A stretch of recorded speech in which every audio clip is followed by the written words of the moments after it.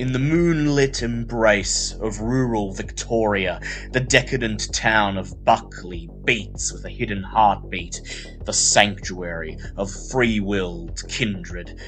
An anarch haven since the gold rush, Buckley's shadows hold secrets, its nights untamed. Yet the looming spectre of the Camarilla now threatens the delicate balance. As long-forgotten feuds simmer, a group of neonates bound by loyalty and survival find themselves at the epicenter of a power struggle. The Camarilla's tendrils tighten, and Buckley teeters on the brink of open war.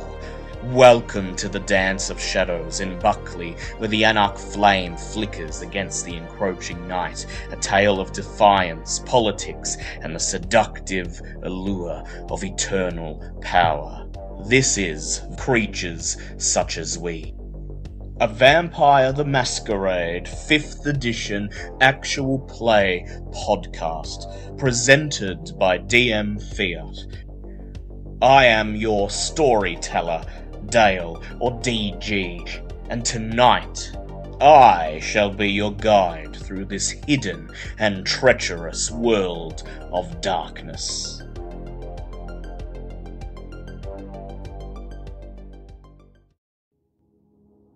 Welcome back, my dear little monsters. No, that's combat music. That's the wrong music. Let's try that again. 3, 2, 1. Yeah, that was. Check. That's if we're going to start. We start in media res. You're already in Mr. O's van, and he's coming for you. All right. 3, 2, 1. Let's go. Welcome back, my little monsters. Creatures such as we begin to awaken as the deep, dark night of the Australian outback blankets the little city of Buckley, and your stolen blood begins to animate your gelid corpses. As you awaken tonight, there is one thing on your mind, and that is the certainty, the absolute certainty that tonight is going to be one of the longest, most important, and perhaps most dangerous nights of your undead existence thus far. You've taken 2 members of the Camarilla captive, the Sheriff, Richard, and his hound, the Nosferatu Savoy. They were unexpected variables. Your initial plan was to get Mr. O's location, track him down, and find out where Wisteria's sire, Thaddeus, can be found. But now, you've got 2 captives waiting to be interrogated, and they must be interrogated soon, tonight, immediately. For if they're not released very soon, if they do not return to their cam masters, you risk turning this Cold War into something much more dangerous. Then, of course, there's the wayward ghoul, Mr. O, Orson Forrest. Sequestered away, safe, he thinks, in a nondescript workman's van driving a predetermined route through the Camarilla portions of the city. You've got to find a way to ambush him, take him, and interrogate him too. Find out where Thaddeus hides, how you can get to him, and how you can get the upper hand. So, let us begin with Avelina first, who I have a small vignette for to start with. Avelina, as you awaken tonight, go ahead and make a rouse check for me, and we'll see if you get any hungrier. Okay. I need to get used to using a dice instead of the fucking dice in person. Was it 2d10 again? For a rouse check, just 1d10, and if 1d10? it's 6 or above, then you don't get hungrier. It was a success! Success! So what hunger are you currently at, Avelina? I believe I'm at 1. I need to change between my screens. Yeah, I'm at 1 from You've been doing last time. well. You've been conserving your powers. You've been exercising restraint. And so as you awaken tonight in Avelina's bedroom of her ancestral manor, the Ashford Manor, as she pulls away the covers of her luxurious four-poster bed, as she steps across the room and the satin nightgown slides away and she puts on her Wednesday Addams dress, stands in front of the mirror and makes sure her hair is in just the right spot. The beast is mysteriously quiet tonight. Oh, it's not gone. It's never gone. It's always there lurking in the background, creeping like a cat getting close to feeding time. But it seems to be sated. Perhaps all of that chaos, all of that action last night that got your blood pumping, that got everyone's blood boiling, has satisfied it. At least for now. Avelina, as you're making your way out of your bedroom, you happen to be crossing the dining hall of Ashford Estate. The dining hall is a large central chamber of the manor. It's large enough that you could probably fit a small 1 or 2 bedroom suburban flat into just this one dining room, and the whole expanse of the dining room is taken up by a long mahogany dining table with at least 24 chairs and places set and marked for the staff who will soon be sitting down with your father for the evening meal. The staff are running back and forth, to and fro, the chef busying himself, others helping him juggle condiments and plates and cutlery, and whenever one of them passes you by, they look in your direction and smile. A smile of deferred respect, but also genuine care. These people watched you grow up, and they watched you become something else. One of them, the chef, immediately stops in his tracks. He begins to pull down his right sleeve, baring his wrist. And as is routine, he offers it to you, holding it up. My lady, taking a bow as he does so. Oh, thank you. I'll take a bite. Not particularly hungry, but you don't want to let him down. You want to reward him for his faithful service, and so you take a little nibble, a couple of drops. It's enough to make the beast perk up, prick its ears in attention, and invigorate you. A little micro dose of fresh vitae, and it's enough to send ecstasy flooding down the chef's facial features. They fall lax, and he shivers, and he says, "Thank you, my lady. Your father said he wanted to see you directly you were out of bed. You shouldn't keep him waiting." He gives you a curtsy and scurries away.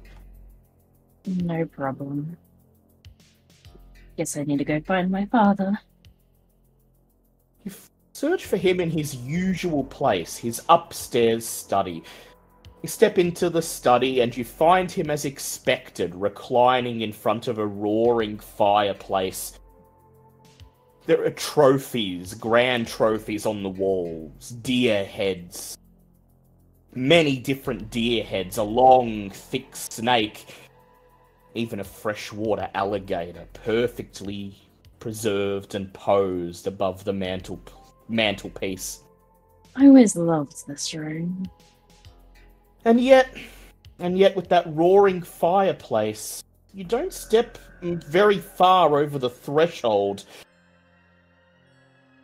Seeing those flames dancing, the twisted shadows they cast on the wall, your beast reaches out, grabs your heartstrings with its hands, and forbids you from taking a step further. But it's enough. It's enough to signal your father's attention. He revolves in the reclining chair and smiles as he sees you standing in the doorway. "Ah, Evelina," he says. I thought you would be rushing out as soon as you awoke. Glad someone was able to catch you before you ducked out. Listen, this, Yes, Father. He pauses as he takes in your body, your pale skin, the fangs peeking out from your lips. And he says, "Your secret. You need to make sure nobody is watching you. You need to make sure nobody is following you. I have a very bad feeling, my daughter. A bad feeling indeed. And I know if others of your kind were to find out that all of us here in this home know what you are and work to advance your schemes, there would be trouble, not just for us, but for you. You've impressed this upon me many times. I tried to call you last night," he says. "I rang the club and the bartender said you were out. You'd gone out with special friends. He said something most important. And that you wouldn't be Indeed. back for the rest of the night. And I confess, I'd already retired for bed by the time you returned. I was so hoping to catch you. Evelina, who have you told about the arrangement we have here?" In the house? No one. No one. And you're absolutely sure? From what I can recall, yeah.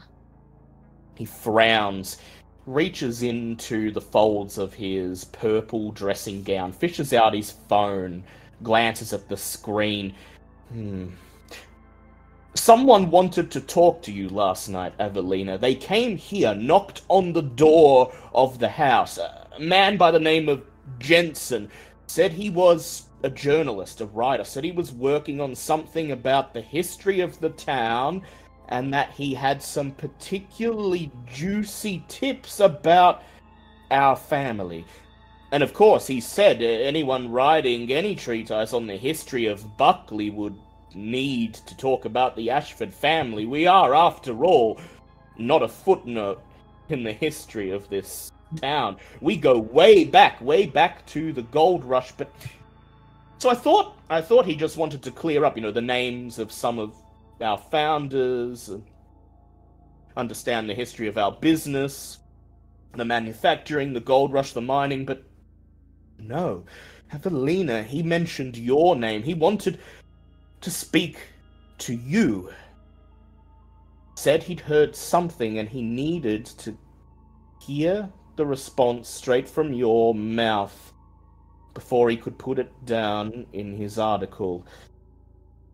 He said you'd be most interested, and he said, I quote him exactly, "Miss Ashford would want nothing more than to address the outlandish rumors that have been leveled against her." I don't know who would have even talked to anyone. You've been pretty quiet about everything. It could be he wants to ask you something innocuous, something about your fashion sense.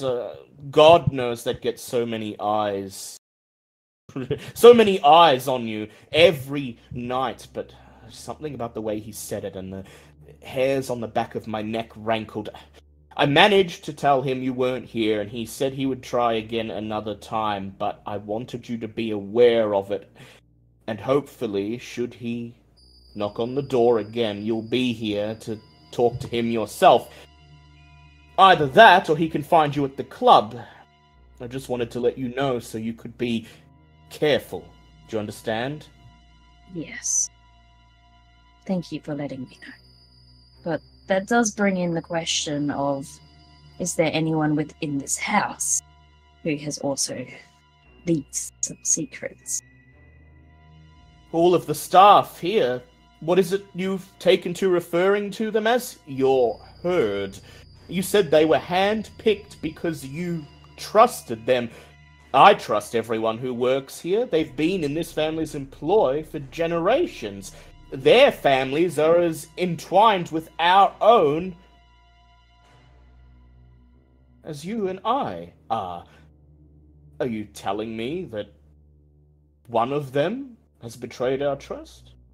I would hope not, but it doesn't mean we can't keep our ears up, does it? I'll certainly be keeping my ears out, and my eyes too, he says. Just focus on this journalist for the time being. Should he find you, should you speak to him, you'll know to be very careful and try to disabuse him of whatever outlandish rumors are floating around in his head. Now, I understand you have something important to attend to tonight, so I'll let you be on your way, my daughter, but... He pauses just as you turn to leave. He raises a hand to signal for you to wait, and then he says, just for the sake of my own peace of mind, Evelina. Yes, Father. The things you're involved in... Now, I won't claim I know anything about the world that you live in, but I worry, you know. You are my daughter, and you came home so uncomfortably late last night. 10 minutes after you crossed the threshold, the sun was already up and in the sky. And so, I will advise you, as I have done for generations, as I did when you were a little girl, Evelina, as a member of the Ashford family, be very careful whose company you keep. For there is a lot of wealth and prestige attached to our name. We only keep the company of those who are required to be company with. If you trust them, if you are sure they are of use to you and that they are not, in turn, taking advantage of your good grace and hospitality and the Ashford name, then I trust you, he says, smiling. He peers back down into the flames. Now, you'd best not keep whoever's waiting for you on tenterhooks. She'll check her phone. You reach down, Evelina, pull out your phone, and sure enough, there's a message from Wisteria on there. It's addressed to everyone in the coterie, and it simply says, okay, we've got stuff to do. Meet at the usual spot. You smile, slide the phone back into the folds of your dress, and you're gone. Rest of the coterie. There's a busy night ahead of you. An interrogation, an ambush, and you haven't fed. Aside from that procurement you did for Desiree last night, you haven't had a chance to do any proper hunting. And some of you may be finding yourselves ground down to a fine powder tonight. So let's see how you're starting tonight. Wisteria, Gil, Barry, go ahead. And Robert too. Go ahead and make me rouse checks to see if you awaken tonight hungrier than before. Wisteria does not get hungrier.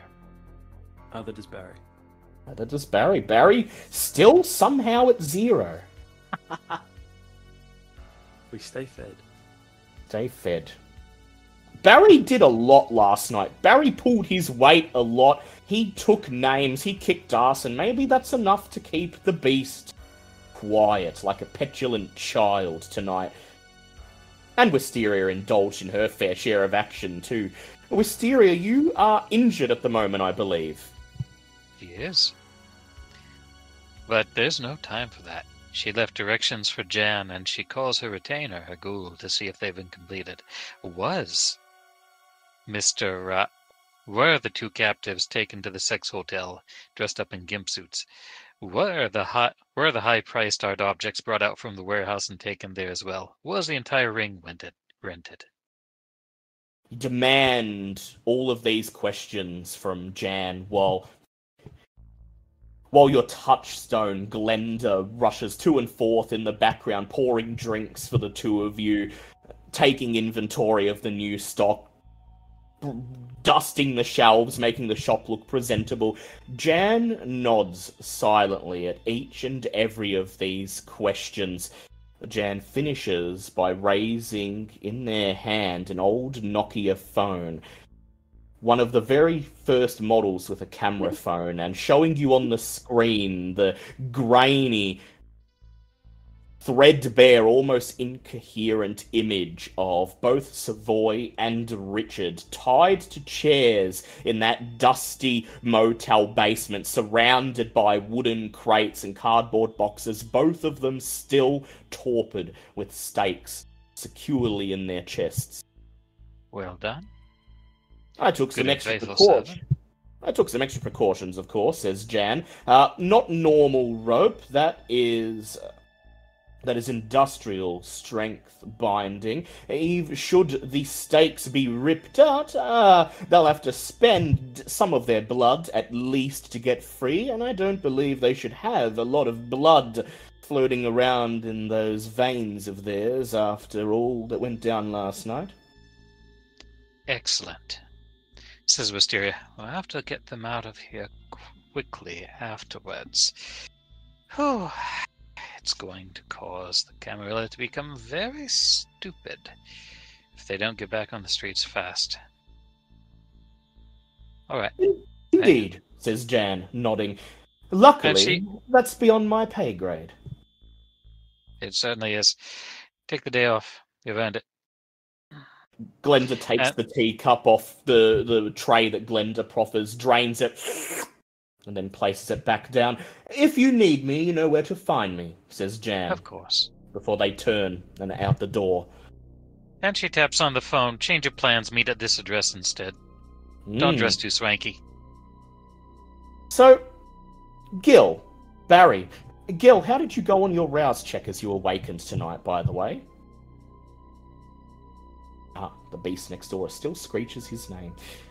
So, Barry, as you shuffle into consciousness in the back seat of your car, which tonight you've chosen to park under an old railway bridge, away from the eye line of anyone driving past on the nearest main road. As the memories of last night flood through your brain, the first thing you are aware of is your phone vibrating furiously, and you look down, Barry, and you see the message from Wisteria. Meet at the motel. We're interrogating our captives. And yet, also, in the back of your mind, Barry, you can still see that flash, that vision that Desiree granted you when you grabbed Mr. O's handkerchief. You could still see that nondescript work van driving its route through northern Buckley, waiting to be ambushed. And that's what you thought you were going to be doing upon awakening tonight. What do you think, Barry? Interrogation first? Or Mr. O first? I'm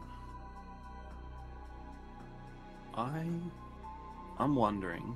I don't know if this is possible at all, and if you allow me to retroactively do this. If I can activate unerring pursuit through a vision? I would say that having that handkerchief in your possession, with Desiree's blood magic still working across it, the traces of her magic still there, I'd say that's enough to get unerring pursuit to work, to create that connection between you and Mr. O.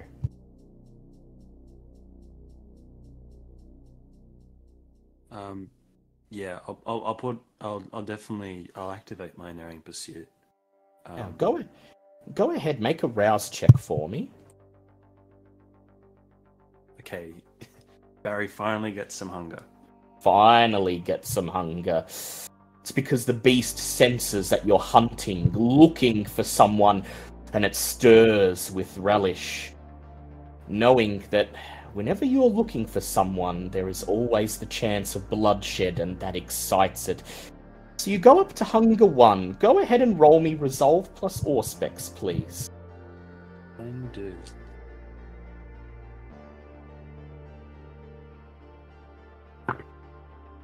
Oh, baby. That's a 5. You close your eyes and the back seat of Barry's car disappears. It's replaced with the back of a otherwise unremarkable white Toyota Hi-Ace work van. You can make out some of the landmarks through the window on the back door. An O'Tolly's restaurant, an old pub, a large bank, enough to get a very rough idea about which neighborhood the van is currently moving through. Mr. O sits in the back, silent, contemplating, watching the city go by through the window, while someone else is hunched over the steering wheel in the front seat, driving, not speaking, not taking their eye off the road. And through Mr. O's eyes, you see that the driver is ready for any trouble. You can just see the hilt of a snub-nosed police revolver in a shoulder holster under the brim of their coat. Not anyone I'd recognize. Doesn't appear to be anyone you'd recognize, at least not from the back of their head, but the way they drive, the way they don't take their eyes off the road, tells you all you need to know. This is someone who takes their job seriously. This is a professional. A hired gun, if you ever saw one. You shake your head, and once again you're dropped back into your own car. Mr. O will be there all night, you think. You send a message back to Wisteria, replying in the affirmative, and then the engine of Barry's car, come Haven, roars to life, and he screams off into the darkness to meet with Wisteria. Gil! You're back from the beast next door. Back. To confront the real beast in Gil's head. Let's see if your awakening tonight any hungrier. Go ahead, make me a rouse check. Not currently. He's doing all right. He's still at hunger 2 from last night. And I do need to make another rouse check to see if he heals. Yes. Are you going to attempt to heal your aggravated damage? Certainly am. Well, No. 1. A single point of aggravated damage in V5 requires 3 rouse checks, so go ahead. Let's see how much the beast is going to demand blood when all is said and done.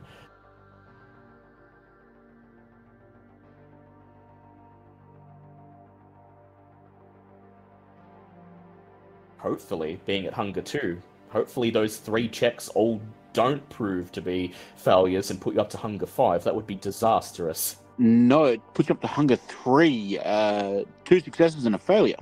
You clutch your shoulder and you feel the burnt flesh begin to peel and drop off and twist and knit and churn and stitch itself back together. The pain is still strong. You wince with every movement you take. You hiss and grit your teeth as the tip of your finger touches your shoulder. A single point of aggravated damage. Do you want to risk healing any more? I don't think so. I think he'll be good enough to let Abby fuss over him for a little bit and put bandages on him, because I'm sure she'll be very worried about him. And he'll pseudo-reluctantly let her do it. It'll be grumbling, but, sure, if it makes you feel better. Sits you down in a chair and she fusses. Oh dear. Oh, my love. Oh, you should be more careful. Oh, don't get involved with people like that. I've told you before, that's dangerous. And And I know you wouldn't hurt a fly, but these people you're messing with, they would. They're nasty people, and even knowing that nothing she does will help, even knowing that the alcohol she drops on the wound won't cleanse it, even knowing that the bandages do absolutely nothing to dead, unliving flesh, you let her do it. You let her fuss over you, and then as soon as you feel that the bandage is tight, you stand up, look at her, say, "Thanks, doll," and begin walking towards the door of the room, ready to begin your night's activities. It's okay, she says, faltering. Just, please, if you're gonna be out late like that again, if you're gonna pick fights, at least give me a call. I sat up here all night worrying, and I... She trails off.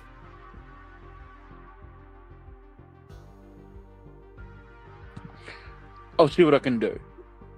I've got stuff to do tonight. Don't you worry. You stay here, chill, relax, everything's fine. She nods, and then she looks around the cluttered apartment, and she says, I'll do a big cleanup while you're gone. Make sure it's nice and spick and span when you come back. Big surprise. Oh, well, it's not a surprise now that I've told you, is it? She looks over her shoulder into the kitchen where a pot she's got on the stove loudly clangs. And then she rushes off to attend to the dinner, the candlelight dinner that even after all these years she's convinced herself that you'll still have with her. She just has to catch you on the right night. And then you're gone. And finally, Robert. Robert. The Hive.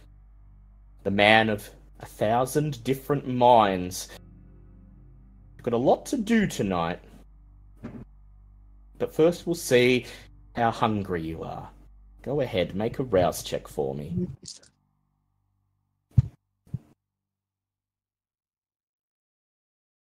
Well, hopefully that's not indicative of things. Waking up hungrier tonight?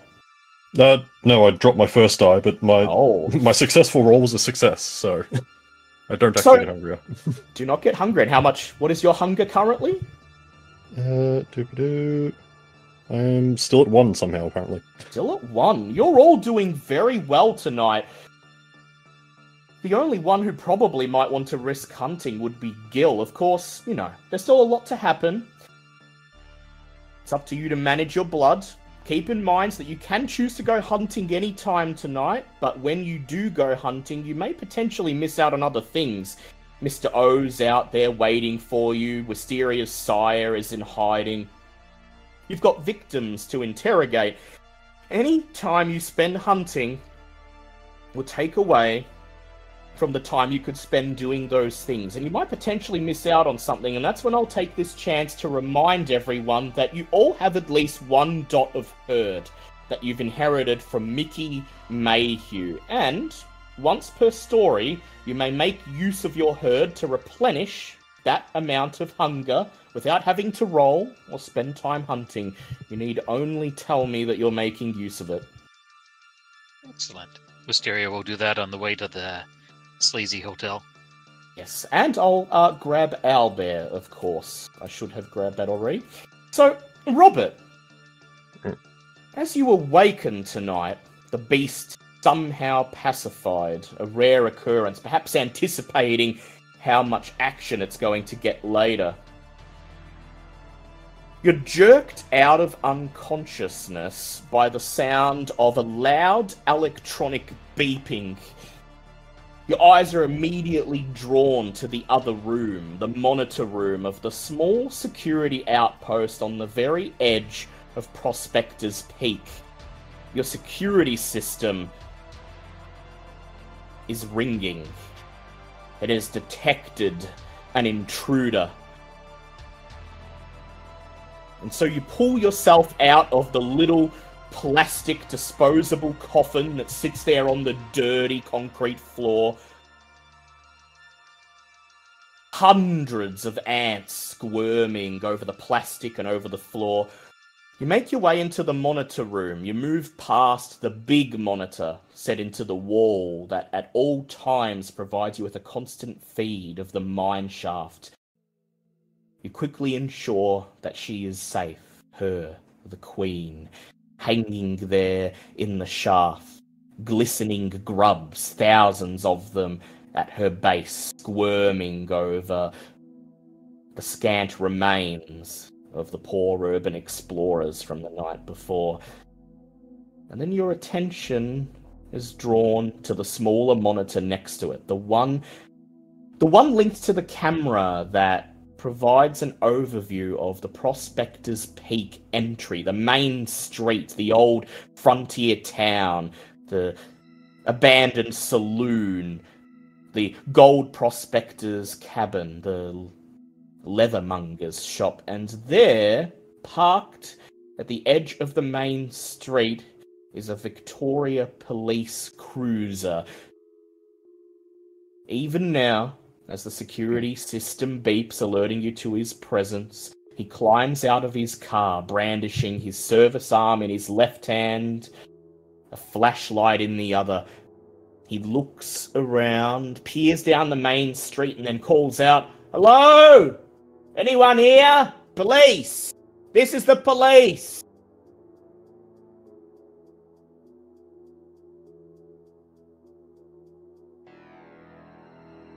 You do, Robert.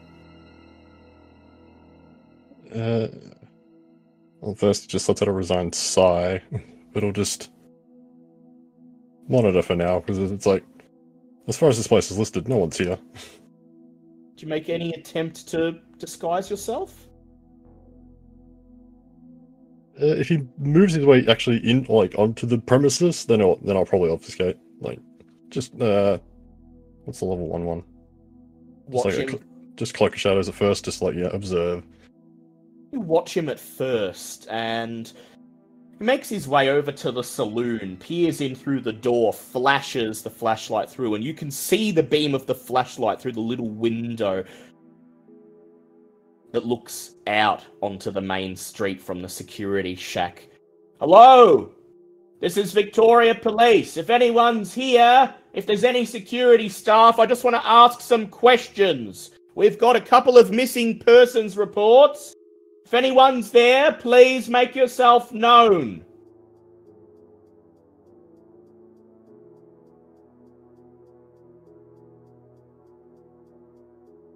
Yeah.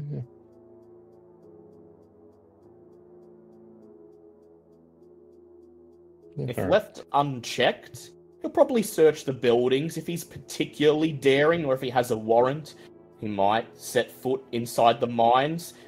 If he does, he'll probably be never heard from again. So you could simply sneak out under the cover of darkness, never have him even be aware that you're there, risk that he digs a bit too deep, and you have yet another missing person that someone will come to investigate, or perhaps you can find a way to turn him back. Up to you.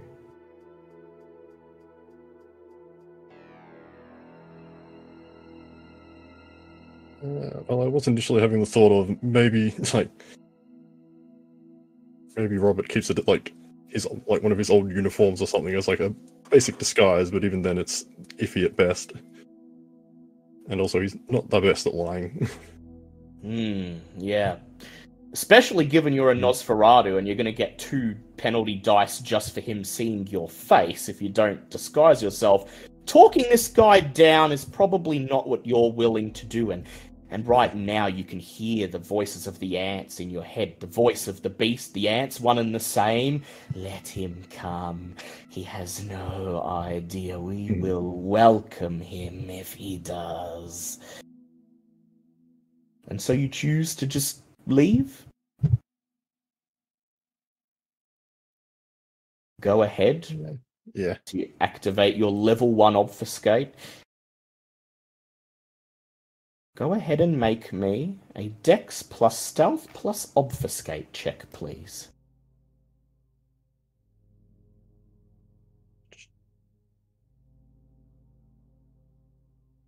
Well, since I'm going to be Oh no, yeah. So Dex stealth obfuscate, you said, yeah? Yep, Dex Stealth Obfuscate.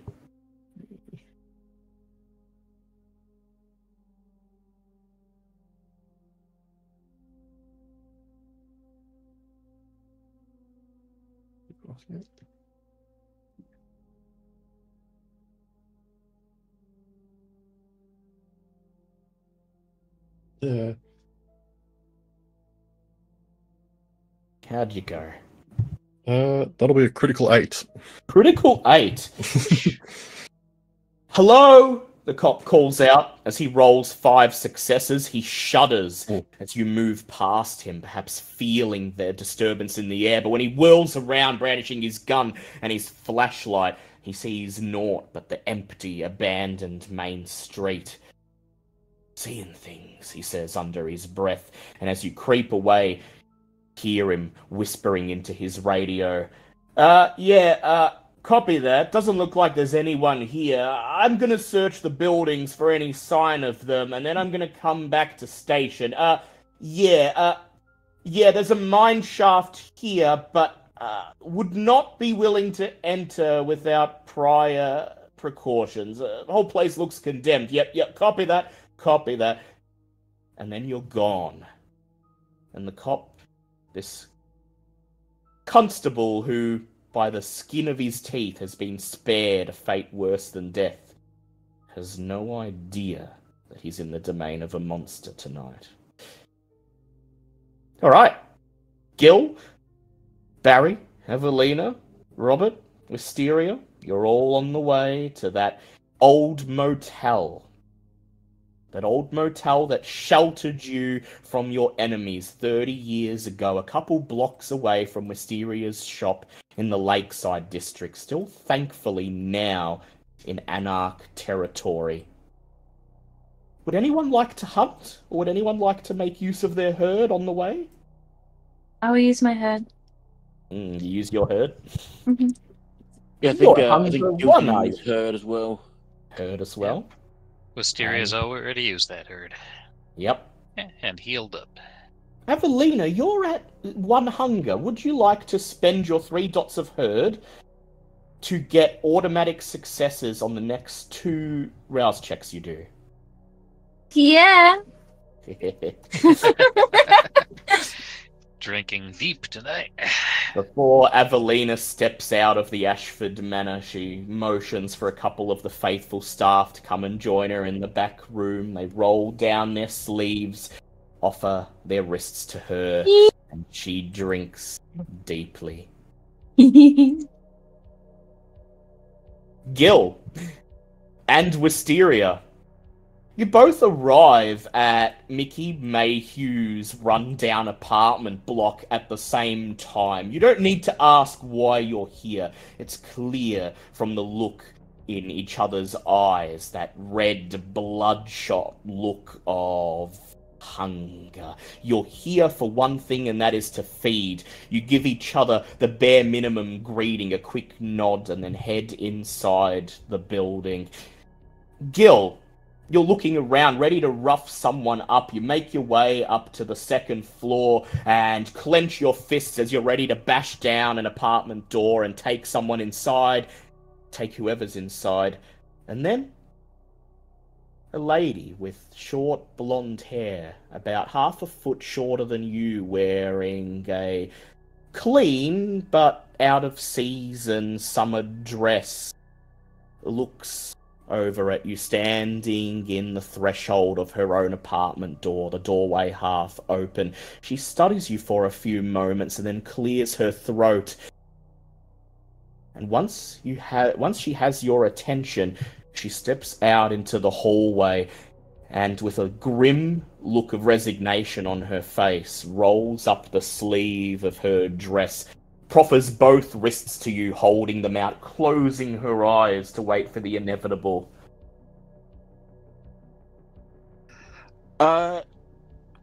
If she's offering, Gil will go over there and he'll like, are you sure? Give it a look like. She opens her eyes, looks up at you, somewhat confused. Are you sure? She's never heard that before. She knows that you're like Mickey. She knows that even though Mickey's gone, you're the new master of this domain, and Mickey is the type of landlord who doesn't take rent in cash. She says, I'm just paying my due, she says, unless you'd rather something else? No. Come with me. And he'll, lead her inside into the privacy of her own home. And it'll be gentle. He's not going to be horrible about it. If she's offering, yeah. He'll, sit her down and treat her all nice. And just take a single point's worth. She winces as you reach out to touch her, and you can tell she's expecting you to be rough, to throw her against the wall or against the bed and bite her flesh like a rabid animal, drain her veins, leave her feeling under the weather sick and tired and lethargic for weeks afterwards. But you don't. You're gentle. You sit her down at the kitchen table. You silently bring her wrist to your mouth and you feed. And in spite of the look of resignation on her face, you see her entire body tremble with ecstasy as you take her life force. And then you lick the wound closed. And smiling, you turn and leave, carefully shutting the apartment door behind you. You may reduce your hunger by 1. Wisteria. Go ahead. Add something. Yeah, go ahead. Once Gil's gone, Wisteria fades into existence, holding up her phone camera. And she replays the footage she took of the woman offering something else and Gil following him back into the apartment. Then she just tucks it away for now. And then she gets to work herself. Last time you were here, before this place was the coteries, when it was indeed still Mickey's, there was an apartment you broke into. Yes.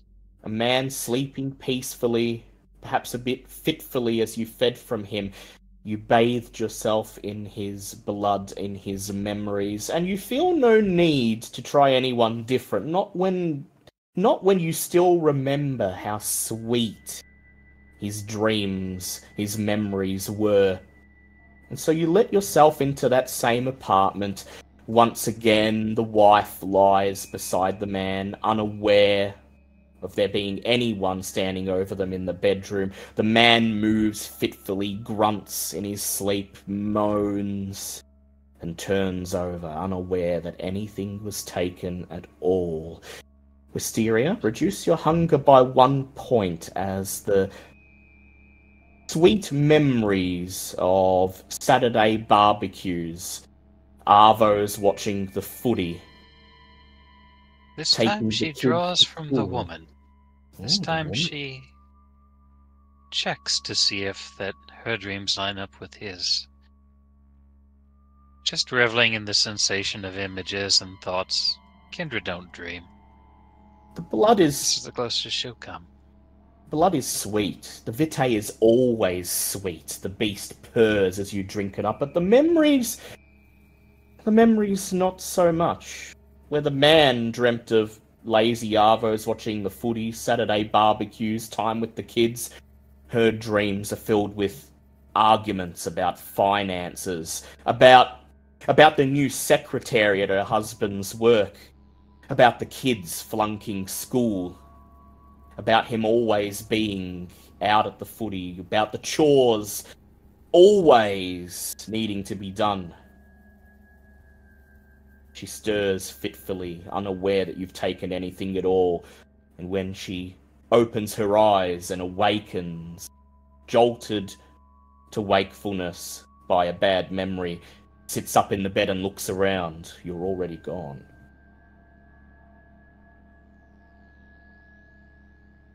And so, here we are.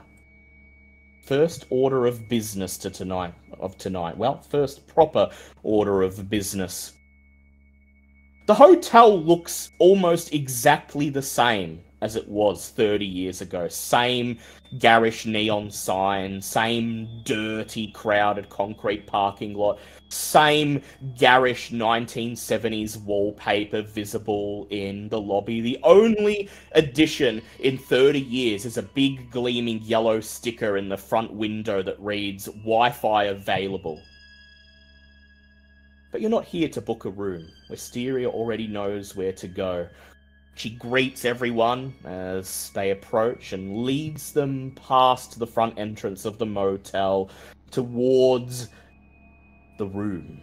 The same room that sheltered you all those decades ago. The same room that for the last 30 years has been constantly rented out to an employee of Wisteria's, Glenda Wagner, and for the last 30 years has served as nothing more than an impromptu warehouse for all of the spillover that doesn't fit in Wisteria's shop. And you step inside the room, and you find exactly what you expect to see. Mostly empty, save for wooden crates, cardboard boxes, objects of art with white dusty sheets thrown over them, and there in the very center of the room, each tied to a chair, Richard, the Toreador sheriff, and Savoy, the Nosferatu with the melted face, both of them putrid, grey, stony, torpid, with stakes stuck in their chests, each of them bound tightly with thick industrial rope, even chain.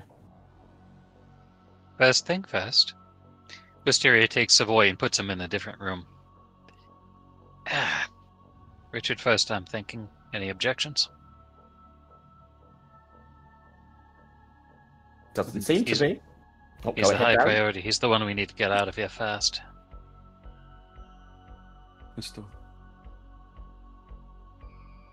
You grab Savoy's chair, drag it into the little rundown bathroom off to the side, pull the door shut behind him, and then gather around Richard.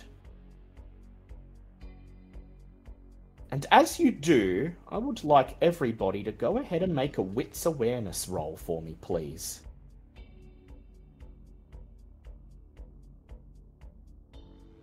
Mm.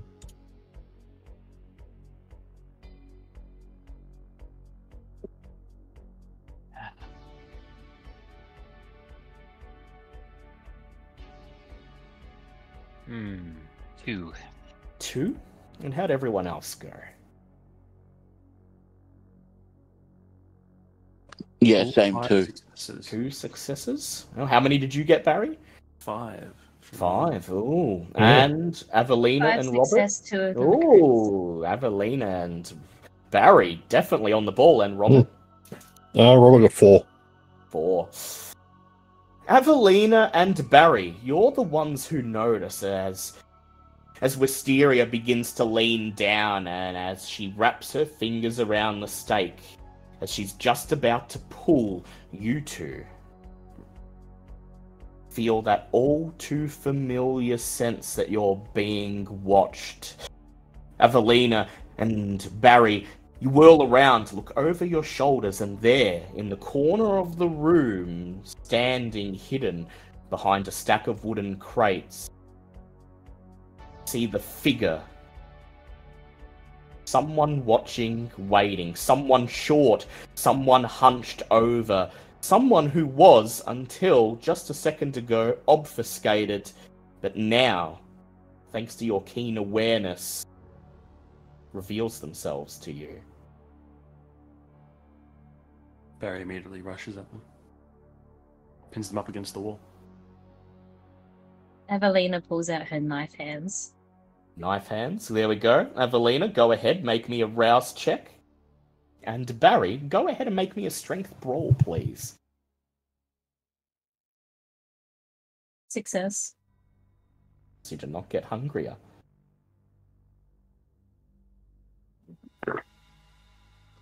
Gil cracks his neck and gets ready to back up Barry. Just in case. 3 successes. I also got a... Sorry, have to keep reminded. When the skull shows up on the hunger dice, that's just immediate critical, like messy. No, that would be... So the skull is a 0, but the skull is a 1, basically. It's a total failure. Oh, so as long as those only count if there's no successes in the pool. So if there's no successes in the pool and there's a skull on the hunger dice, that's a bestial failure. You're fine. How many successes altogether? Thank you. 3 successes. 3 successes? 3 successes to his 3 successes. He's not expecting you to rush him, that's for sure. He's not even aware, you think, that you know he's there. And so he only moves at the last possible second as Avelina's talons extend and as Barry rushes towards the corner. The figure shuffles at the moment.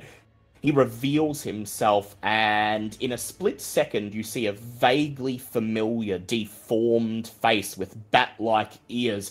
He extends a long skeletal hand with barbed claws of his own and slashes your face, Barry, just as you grab him and shove him against the wall, and you take a superficial point of damage, but so does he. Hey!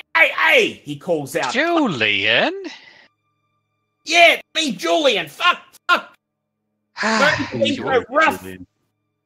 The fact that you're here means this is moving very quickly. Julian, you're free to ask some questions too, unless you'd prefer to be out of sight. What's your call? Oh, look, I wasn't planning to intrude or I wasn't planning to cause any trouble at all. He raises both his hands as Barry still pins him to the wall. It's just that, well, you know, I keep an eye on this place, like I did when you stayed here all those years ago, and I saw that Jan of yours come in and out, dragging these two along with them, and, you know, I'd heard, you know, I may be Anarch, but when you're Nosferatu as old as me, sect ties don't really matter so much, and so I heard one of us had been taken, a hound and a sheriff, and I thought it could only have been you guys. So I come here, sure enough, here they are, and I was just planning to sit here and listen and see what they had to spill, so I had some juicy gossip. I wasn't planning to sell you upriver or nothing. Julian, we're entirely fine with this. The Baron's going to get a phone call as soon as we start, for his own plausible deniability, so we were planning on including the Anarchs in anyway. It doesn't make a difference if you're here or not, I suppose. Anyone disagree? No. So we can't eat them? No, but I do think that giving us such a fright and getting to listen in on such a interesting interrogation, you owe us a minor boon. Does that sound good, Julian? Scowls as he looks towards the bathroom door. I'm mainly interested in him, Savoy. Oh, in that case, that's Nosferatu business. I wouldn't dare to intrude. That's between you and, I'd point over at Robert. Sure, if you're content with me owing you a boon, I'll happily listen to what the sheriff has to say. Could be a couple of choice bits of goss that I could sell, you know, to interested parties. But I'm mainly here because of that piece of shit. He gestures his thumb towards the bathroom. Him and I got beef from way back. Is everyone all right with this arrangement? Gil kind of shrugs and, sure, man. Yeah, Julian's cool. All right. Wisteria, he just said that party ties don't really matter to a Nosferatu as old as him. What's to stop him from selling stuff to the Camarilla? That is a concern. Black. Sure, if I could get within 20 feet of Elysium without being utterly eviscerated, staked, ripped apart, decapitated. You know, the prince has a blood hunt on all Anarchs should they step into Cam Domain, so... He smiles. That said, there are go-betweens. Yes. That is true. Well, here's the thing. The answers we're going to get from this puffed up popinjay, she points at the sheriff, are things the Camarilla knows anyway, and things that would probably, at worst, screw him over, depending on how we interrogate him. So there's really not much you can't take to the Camarilla that they don't know already. That's my view on it. The other thing is that if so... Well... then we best not reveal too much of ourselves. And here's the thing, this one, she points at the Torador, is going to be let go already, and he's damn well going to know that we interrogated him and overcame him, unless somebody's got the trick to do the long-term memories app. Indeed. Evelina, you have cloud memory, do you not? Yes, I do. The long-term memories app? The one that affects ours? Quite. The one, but she the one that works on other kindred? She would be able to, with her cloud memories, prevent them from knowing immediately who interrogated them, but they would still be aware of the fact that they've been interrogated, yes. Alright. Well, that's our insurance. Enough, right? That's our insurance, then. Also, it occurs to me that it would be very foolish for Julian to sell us out, being as he will be the only one having this hot goss, as he so termed it. And if it comes back to haunt us on the Camarilla side, well, no. Hey, I did you a solid in your first night, You did. he says. I could have sold you out then, and I didn't. So, You did, and that's why you're not in torpor right now, Julian. Please, spare We like spare the tough talk for your good pal Julian, okay? He flashes you a thumbs up. Works for me. I can't stay mad at you anyway. You've been a fairly decent sort as it goes. Alright, does this adequately address your worries, Barry, or would you prefer he be out of the room for the sheriff's interrogation?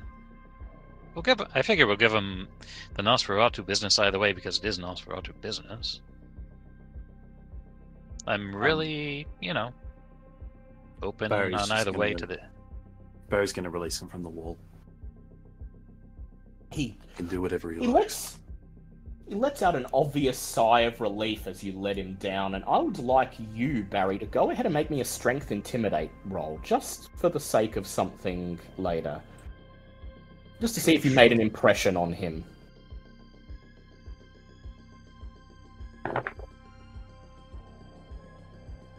Ooh. I might spend a Of course he did, willpower he's to roll Detective Barry 3 rolls. Melwood. How'd we do, Barry? I'm just spending a willpower. Ah, yep, go ahead. Good idea. 3 successes? 3 successes.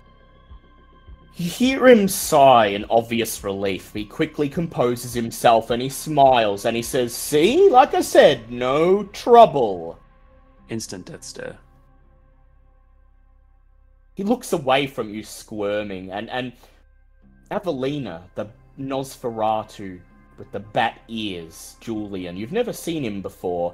You get a good look at his face for the first time. He smiles and whispers appreciatively, "Cool trick with the knife hands, by the way. Might want to keep those out just in case our friends here don't decide to be cooperative."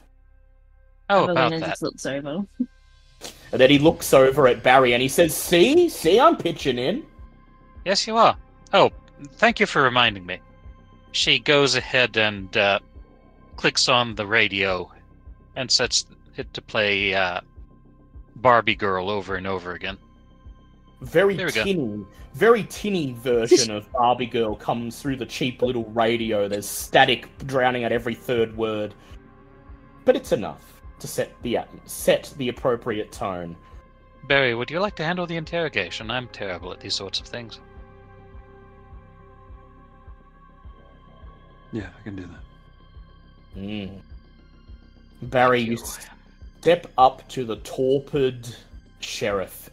Even in his current state, Richard is smartly dressed, stunningly handsome. You feel a strange sense of simultaneous awe and resentment as you wrap your fingers around the stake and rip it out. The room is filled with a sucking sound as it's pulled from the vampire's chest. This immediately brings him out of torpor. His eyes flicker to life. Blood and colour rush into his features, and he bares his teeth in a long snarl. Ah! As he looks around, struggles, realizes he's utterly trapped, and hisses.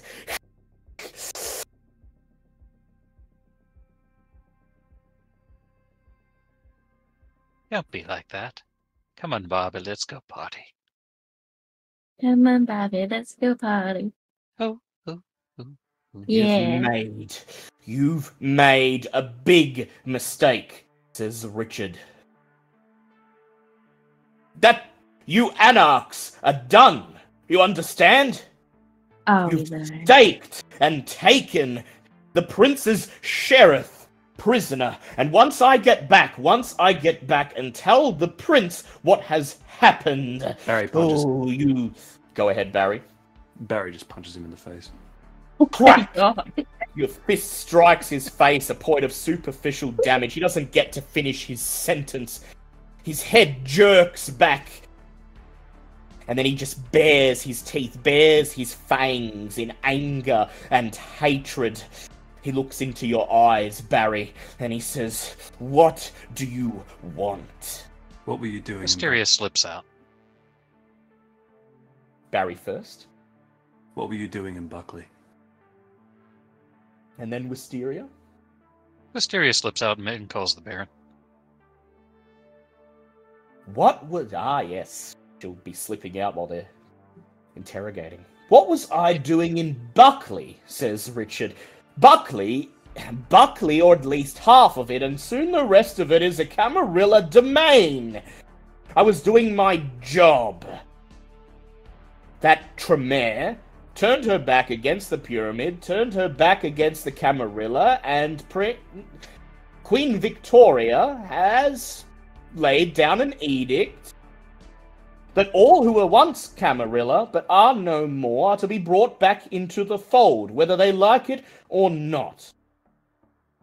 We knew she was working on some mumbo-jumbo with her blood magic, something that could potentially be dangerous, and that night, it just happened to coincidentally be the night when she was working with you. Had you not been there, we would have snatched her, and you would have not have even known what had happened to her.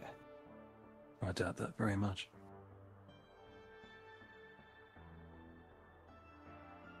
And rather than engaging in the spirit of cooperation and letting us have her and proving to me and perhaps to the prince that the Anarchs can be trusted sometimes, you fought for what? For what? For a Tremere apprentice who cannot even cast a spell correctly? Yeah, I'd honestly rather do that than strike a deal with a lowlife like you. Low life indeed. Policemen always are so forward and brutish, he says. I bring an art to it, you see. Investigation is less a science, more an art. There's only so much that your blunt tool methods can go, you see. So now, he says, pulling himself up, trying his best to look dignified, even though he's held to the chair by chains and ropes, even though his hair is disheveled and the look in his eyes tells you he's very hungry. He tries his best to make himself look sophisticated and dignified. And he says, "Now, I'll make a deal with you.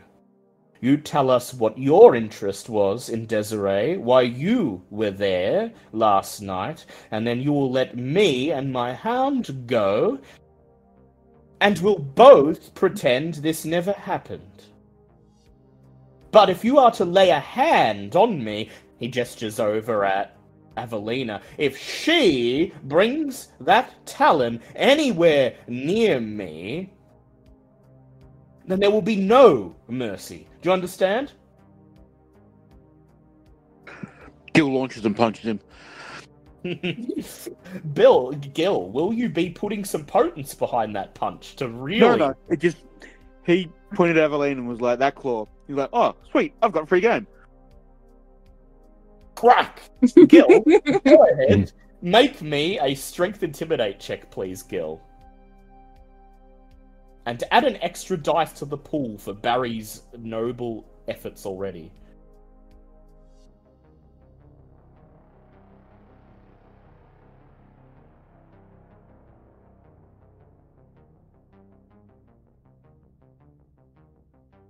That says messy critical. Messy critical. So Gil steps forwards. Barry opens his mouth, raises a hand maybe to stop him. But then Gil clenches his fist, and Gil, as you punch, you feel the beast finally stir. It feels like you're back in the thick of it last night, and what you see down in front of you in that chair is not the Toreador sheriff. You see that bald skinhead of the mage who set you on fire, staring up at you, snarling, and your fist strikes with such force that the whole room is filled with the cacophonous sound of cracking bone, and the Toreador's neck snaps. He screams in obvious pain. His entire body twitches, and his eyes roll into the back of their sockets as he squirms and gasps for breath. You've done it. Barry's just going to crawl down to where he's leaned over. Shit, oops. Into his face. It wasn't the claw, so... You've done it! You've done it now! Richard says through gritted teeth. Taking every ounce of strength in his body to maintain his consciousness. He's just been aroused from torpor and just been thrown right back to the very edge of it. Every word he utters takes an intense effort. He looks up at you, Barry, gritting his teeth, and he just says, Now you've done it. The prince will not stand.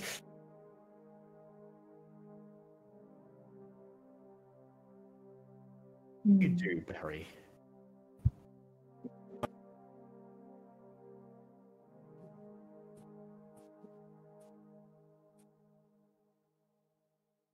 Oh. Would anyone else like to follow up? Oh, Cody, we might be about you. No. Oh, sorry. Yes, sorry, Cody. Might have to disconnect and reconnect. Sorry. Yeah. You scared the Discord. scared the Discord. It'll tell you anything. Okay. Yeah, no, he'll be back. Okay. There we go. That's better. Perils in the medium. What can you do? Where were we? Looks up at you and he squirms. The prince will not stand. You know what, Sheriff? I haven't been in this vampire game comparatively long with a lot of my peers. But there's one thing that I've already picked up that's really gotten on my nerves about the Camarilla. It's that as much as you spout out about behind my... Oh. You faded again. Right at the end. It's okay, we heard most of it. Oh no, Discord, please. we love Barry.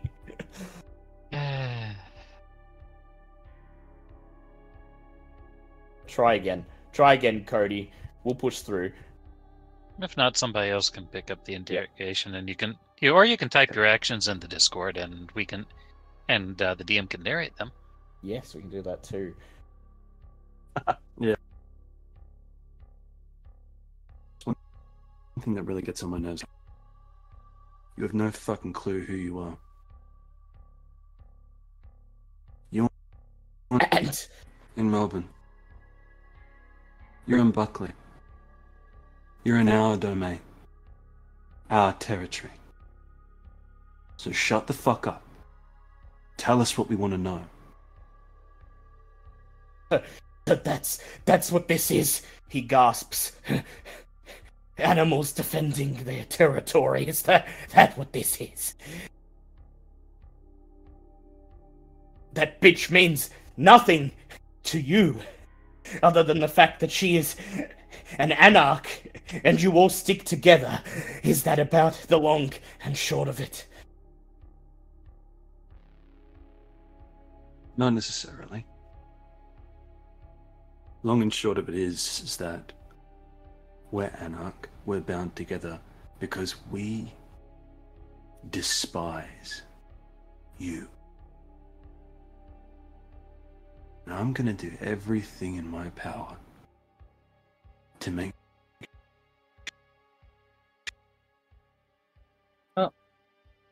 Out again.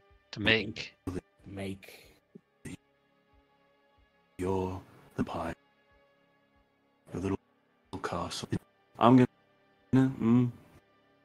Ooh, very good. Would you like to follow that up with anything? He's already been hit several times, but if not, I would like you to go ahead and make me a manipulation intimidation roll, please. And I will add the number of successes to Gil's one.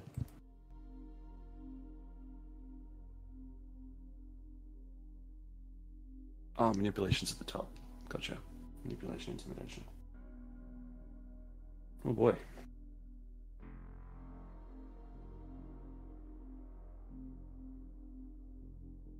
Just 2 successes. 2 successes.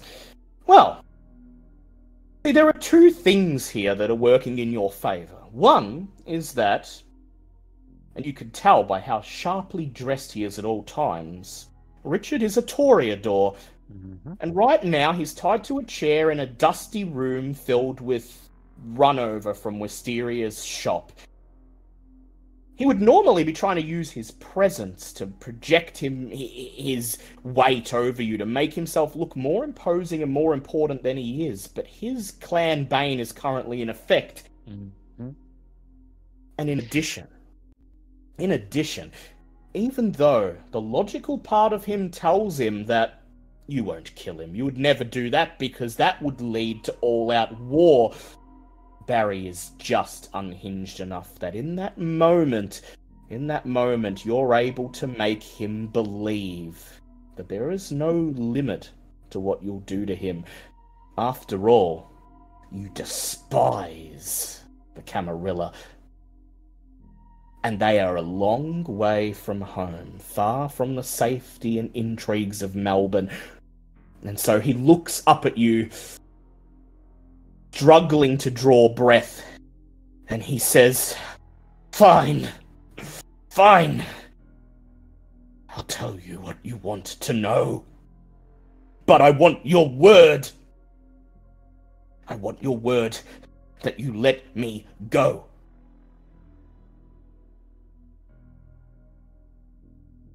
Dump me outside of Anarch territory. We will see. Spit.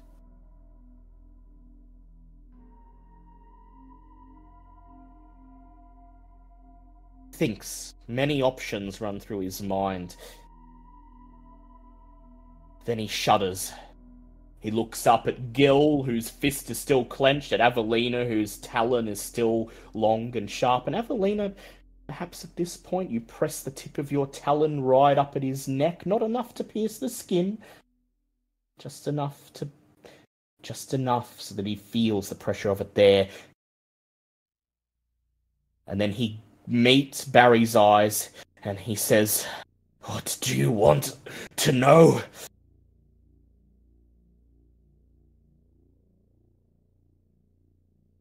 Where's Black? Seneschal Black, the Seneschal Black. Seneschal Black spends tonight. He spends most nights in Elysium. At least when he's not carrying out Queen Victoria's special business, and not even we're privy to that. Where he goes, we do not know. But he has a lot of money, he has a lot of connections. And he's working on something. Something that will establish Camarilla superiority. Something that the Anarchs simply cannot stop, no matter how much they punch and scream and kick. Even now, Seneschal Black works to change this town from the rundown little burg that has languished since the end of the gold rush into a real city with commerce and industry, something that can support the Camarilla and something that will drive the Anarchs away.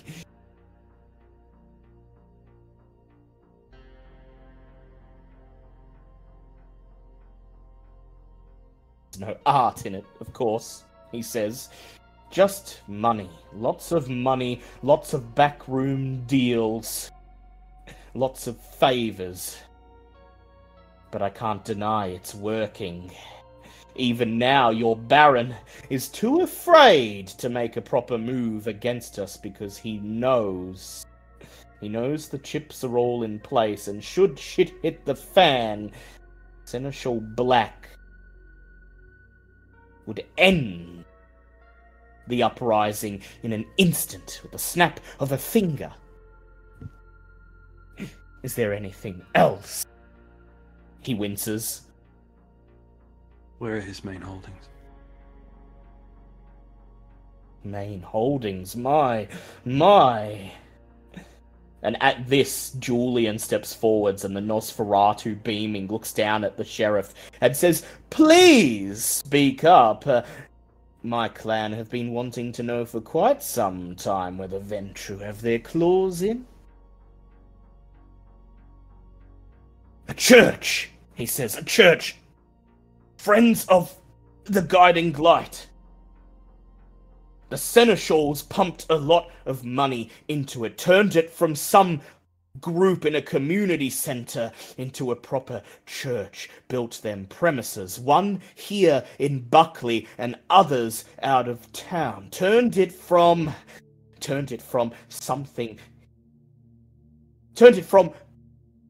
a meeting on the weekends to a proper organisation, tax breaks and everything that come along with it, hundreds of members, constant recruitment. And then there's the revitalisation of the old banks and the converting of all the old manufacturing and industrial base into trendy apartments. The gentrification, of course, that leaves you Anarchs with scant places to hide. But right now," he says, "it's the church. And there's the funny thing," he says, smiling in spite of himself. "There's the funny thing. For there would be no church at all, were it not for one of your own. One of the Baron's own, seeing the light. But I'm sure your friend Wisteria," he looks around, sees that she's not in the room, "wherever she may be, understands perfectly who I'm referring to."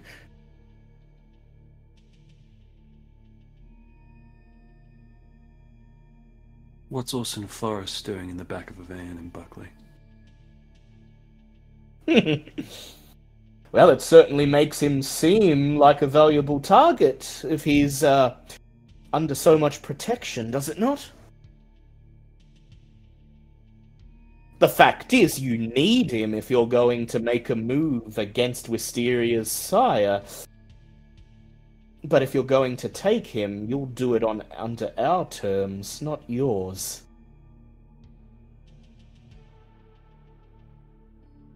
Unless you tell me where Wisteria's sire is. And why would I do that? He says. The best I could tell you is where the church is. Everyone assumes Wisteria's sire has turned it into his haven, but I've been there and I've seen nothing of the sort. For all intents and purposes, it looks like an ordinary, albeit grand, church.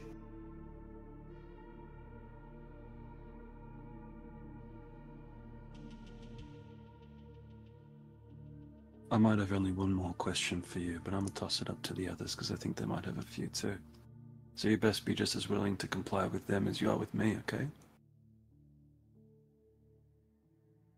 I have your word, he says. I have your word that after this is done, I will be returned to Camarilla territory unharmed. And I, just like I said before, we'll see. This is the clincher. Don't fuck this one up. Where? Go ahead. Where is Bluey? Bluey. Oh, Bluey! He laughs. Each laugh a wince. As he wheezes. Oh, Bluey. And what, pray tell, if you will permit me to ask a question of my own, do you plan to do? By the collar.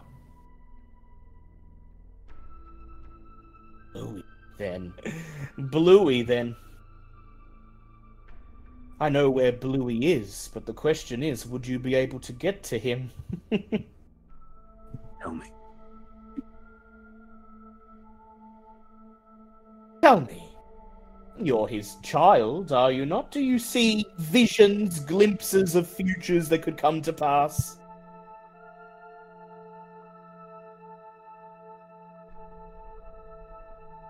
And now you know what his purpose is, what he offers to the prince, and as such why she would never, ever leave Bluey out of her sight. Malkavian Primogen, he is a symbolic title, as if there are enough Malkavians in this city to warrant having a Primogen. As if she would give someone such as him, squirming little weed of a man, still as mustard gas burns all over his body from before he was a vampire, as if she would give him any measure of real power. But she keeps him close at hand, there at Elysium, calling upon him whenever she has need of his services. But there's something, perhaps, that you don't quite understand, Mr. Marwood, says the squirming sheriff. All these years you've been looking for Bluey, when in fact, the one who really did wrong by your family has been right under your nose the whole time. What are you talking about? The Baron's right hand, of course. You know him. My counterpart in the Anarchs. Although I'd say he's less of a sheriff, more of an enforcer, more of a troubleshooter. I'm talking, of course, of Alexander Pierce. You may have Bluey's blood in your veins, but everything you've been seeking to avenge yourself of for the last 30 years. The culprit's been right under your nose. Don't ask me how. I don't know how. But I go to Elysium. I've spoken to Bluey. And Bluey is in fear of you. He relies on the prince's protection, knows that if he did not have it, you would be on him in a moment, and he is scared. For, he said, in his own words, there is nothing worse than a cop with a chip on his shoulder, especially when he's eyeballed the wrong man.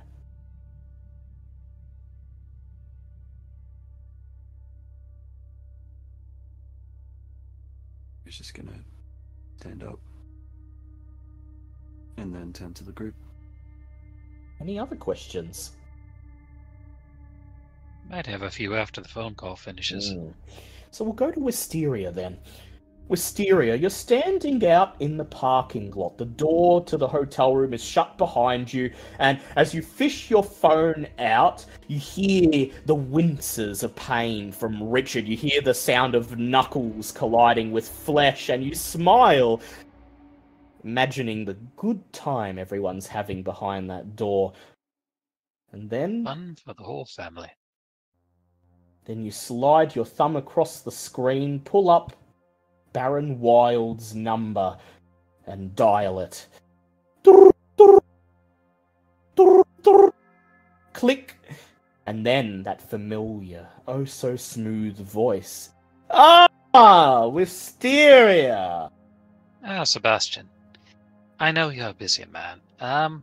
We've got a hold of somebody that you probably guessed by now if the Nosferatu have been doing their thing. I won't go into details. Do you understand who I'm talking about there? May have heard something from Desiree. Apparently you all had quite a night last night. Yes. Is there anything you would like us to ask the somebody we've got before we turn him loose?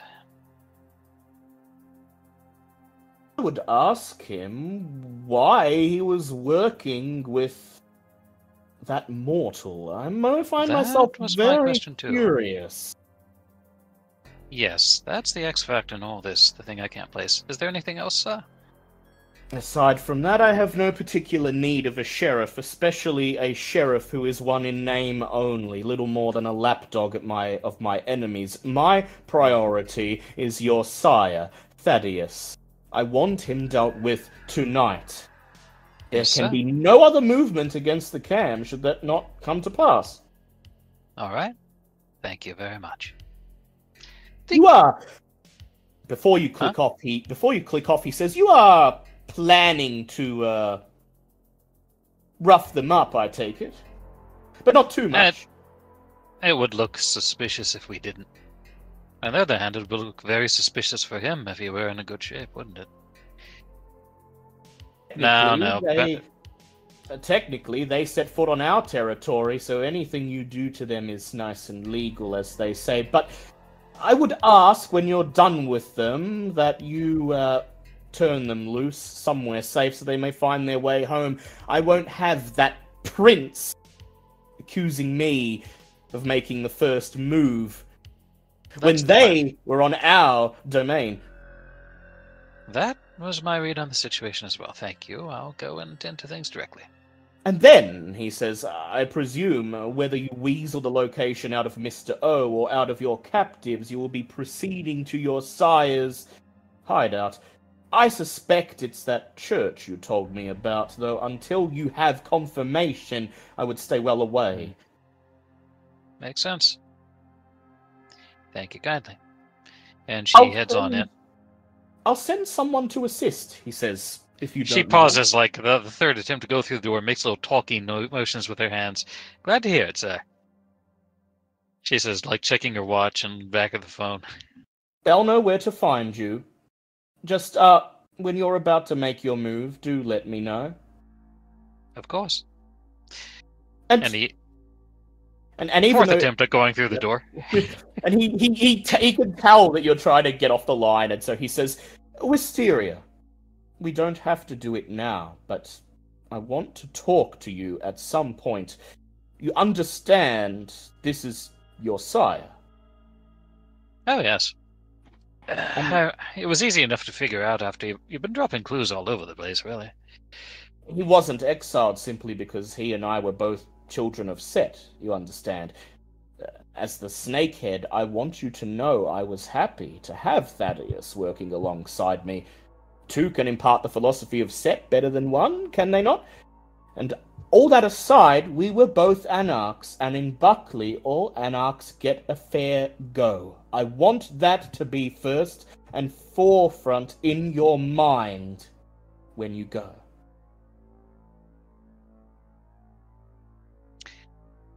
Well, I'll keep that in mind. Thank you. Finally, there's a click when the line goes silent. You step back into the motel room just as Barry's finishing up, answering his last question, asking about Bluey, and then Richard winces, his neck still at an unnatural angle, wheezing with every breath. He sees you step in, Wisteria, and in spite of himself, his broken mouth twists into the shape of a smile. Done checking in with your boss, have you? Oh, you know how it is. And you hardly want to talk about bosses. How many do you have? Is it pretty much everyone there that bosses you around? I'm kind of getting that feeling. You know, the thing about a good sheriff is that he doesn't have to tell you he's a sheriff. Like you did. She walks over to a crate, removes a gorgeous old piece of pottery. Ming, First Dynasty. Wen Chai Wan. Her only surviving piece. From the famous artisan who was once known as the Songbird of Sichuan. And his blood is in control, no matter how broken and bruised he is, no matter how dire his situation is. The Toreador can't resist. He squirms, shifts his body, his eyes widen as he sets eyes upon it. A beautiful work. And you know, Wisteria, to him, right now, that vase is the brightest, most vibrant thing in the room. Precious. I see a future here. Here, she says, turning on the presents. I see a future here where you tell me what I want in very simple and quick, efficient terms, and you leave with it. But the thing is, what was this man's name? Richard? Richard, thank you. The thing is, I also see a different future in which case you don't tell me what I want to hear. And she reaches in the further into the box and pulls out a claw hammer. In which case, something beautiful has gone from this world forever, Richard.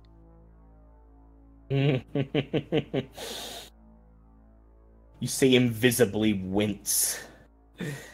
Right in front of your eyes. Well, so let's start by talking about that. Let's start by talking about that bald fellow who's had that trick of lighting his hands on fire. Why don't you start talking about him, and I'll tell you when to stop. Alan Dawes, the mortal, the mage. A fortuitous coincidence, nothing more. You see, back in this town's heyday, back when people were still pulling gold out of the earth, the Hermetic Order was... Well, let's just say the Hermetic Order had a lot of weight to pull in this town. Same thing in Melbourne. Hermeticism was quite the rage, but then our kind came through, and the rest, as they say, is history. The Hermetic Order have had to operate in secret, quiet, a remnant of what they once were. They recruit on internet message boards, if you'll believe it. But they hold a grudge, you see. A grudge against those of our kind who betrayed them. And if one of the Tremere should happen to steal an artifact from the Hermetic Order, steal several of their materials and spell books on the topic of transmutation because she wants to convert mortal blood into vitae. See, the prince thought they would make suitable allies who would approach them, offer them a reasonable measure of power in the New World Order, and they would jump at the chance. It turned out that they'd recently been wronged by one of yours and would stop at nothing to get her back. And so we forged an alliance.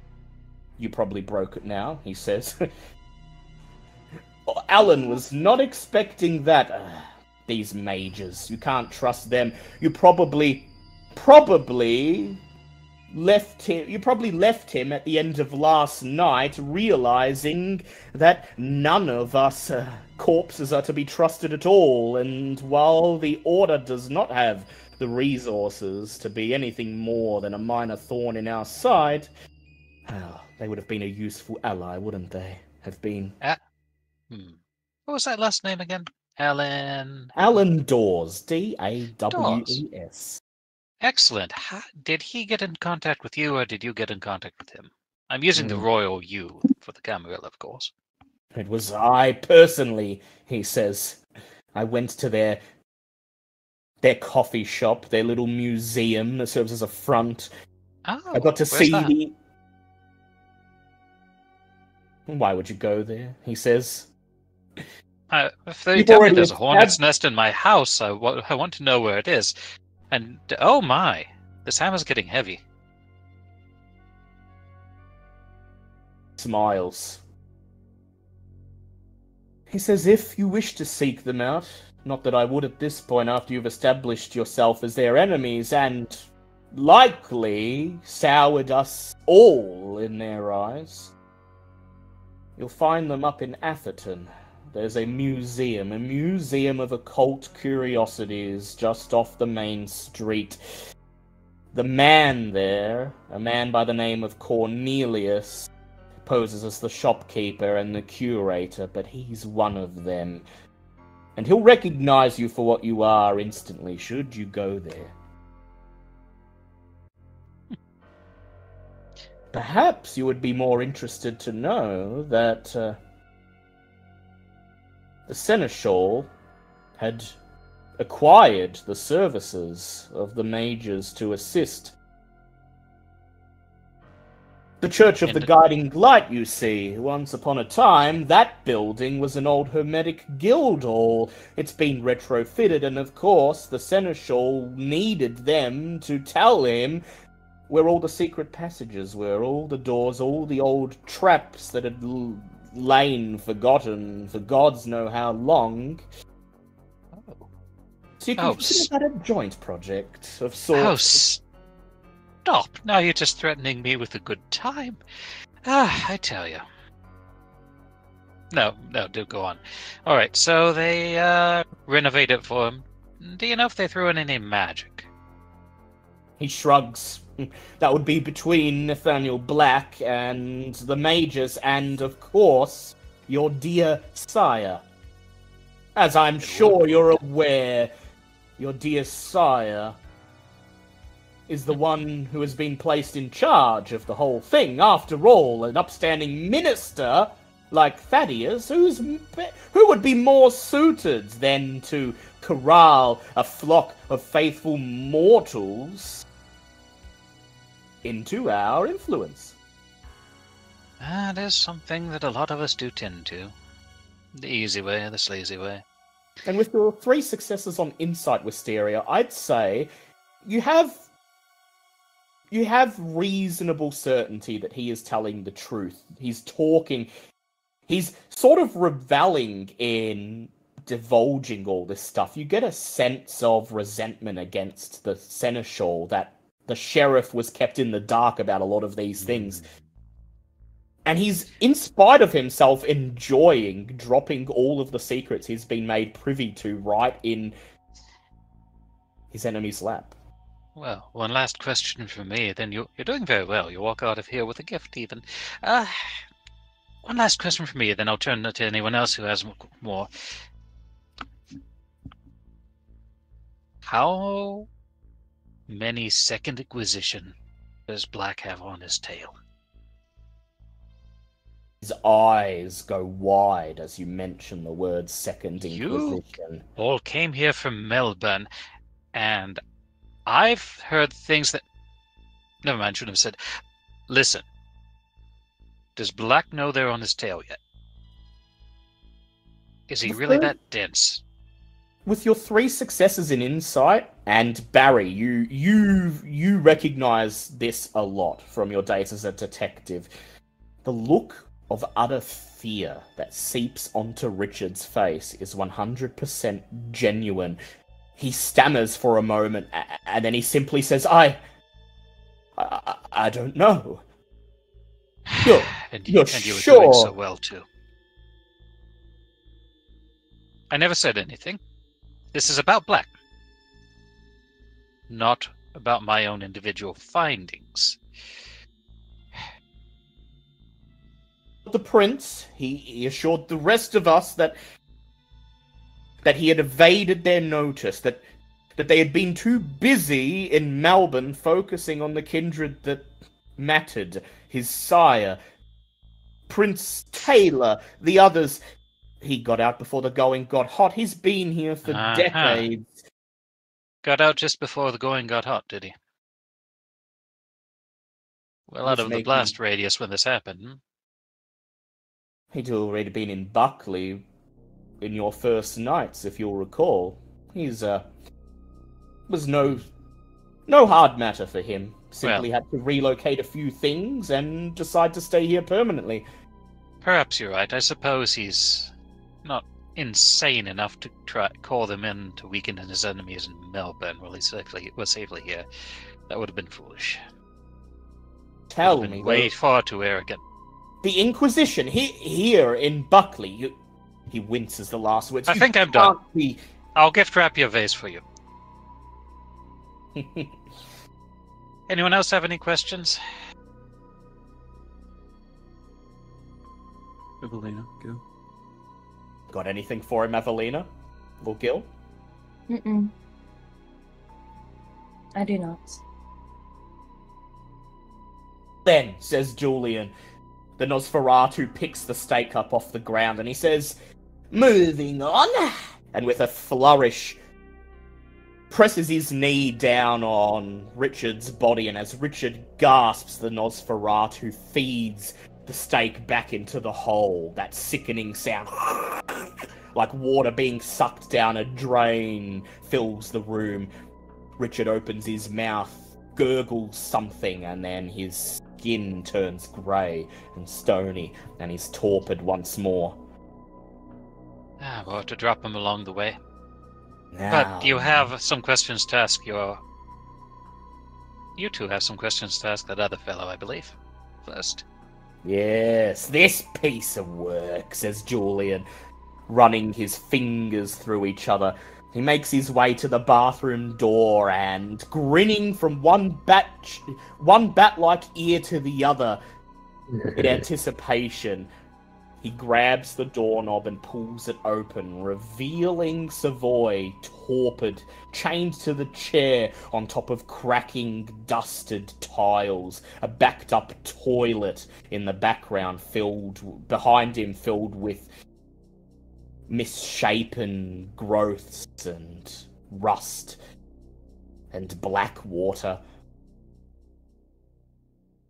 Robert, says Julius, I believe you've got some questions for Savoy here, don't you? And it just so happens I have a feeling your questions line up quite well with my own. But before you do the honors, he looks over his shoulder at the others. Wisteria, Gil, Barry, Evelina, was it? I don't suppose any of you have any pertinent pieces of info you want to extract from this boy? Now, I spent two minutes in that man's presence and he made me want to kill something, so no. Thank you, though. Now beware, Savoy's obstinate at the best of times. He winks at you, Evelina, and then at you, Gil. If you two would like to be ready, you know. Gil will like shrug and be like, you know what? Hitting something makes you feel kind of good, so let's go. Evelina doesn't really want to waste her claws.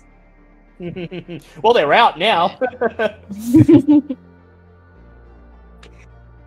Julian, still smiling, leans over, grabs the harpoon that's sticking out of Savoy's neck and wrenches it with another squelch. Savoy lets out a gasp, sits bolt upright, his one good eye flickering open, his other eye buried somewhere in the folds of his half-melted face, squirms and tries to assert its dominance, but is quickly pushed back down into his skull by a thick organic growth that pokes into the eye socket. He looks around and immediately sets his eyes on Julian and Robert. Oh, you fuckers. You fuckers finally got me, didn't you? You think you're so fucking... You think you're fucking smart cunts, don't you? Fucking... I ain't fucking telling you a damn fucking... I'm going to go hunt. Gil punches him. Gil I punched killed him him. already. I would like Gil and Avelina to go ahead and make me strength intimidate checks. And Avelina, you may add an extra dice to that pool because you have your claws out.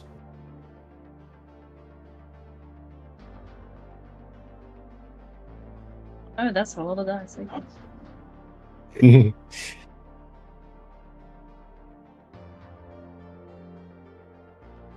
Five success, 1 crit. Ooh, and Gil? Just 3 successes. There's a bit more restraint this time. The fist comes down, smacks Savoy in the chest. You hear a single rib break, but his body doesn't look visibly deformed afterwards, at least. And then, as he whimpers, Avelina steps forwards, places her talon against his neck, and pokes it in, drawing a single drop of blood that rolls down the bony carapace that is the Now top of you his behave. torso. You fucking bitch. Yeah, you fucking bitch. I'll fucking get you for fucking... Julian steps forwards, clears his throat, and says, "Savoy!" barking his name, and instantly Savoy is quiet. He looks up at you all like a petulant child, still muttering under his breath. Fucking cunt, asshole, fucking get boss of voice, fucking... "Tell us what we need to know," says Julian. And then he looks over his shoulder at you, Robert.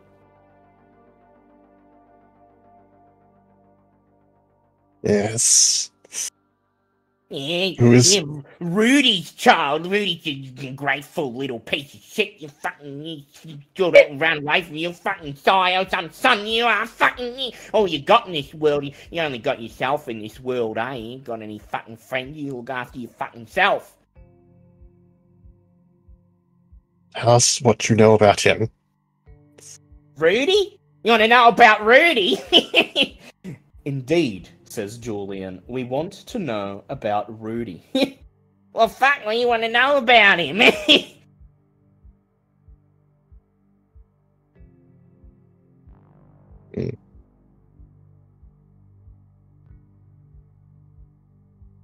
You ain't seen your sire before, have ya? He says, looking into Robert's eyes.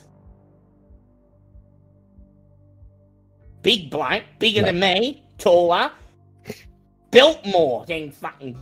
Built like fucking brick shithouse, fucking... But they call him the Red Fox, you see? The Red Fox.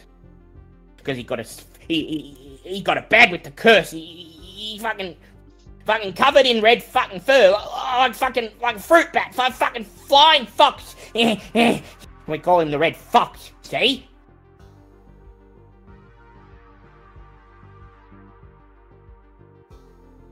"Where is he?" says Julian. Yes. Oh, you know, fucking, he's where the cam need him when they fucking find him. and as you know, being a nos and all, that means you won't find him when he wants you to find him, capiche?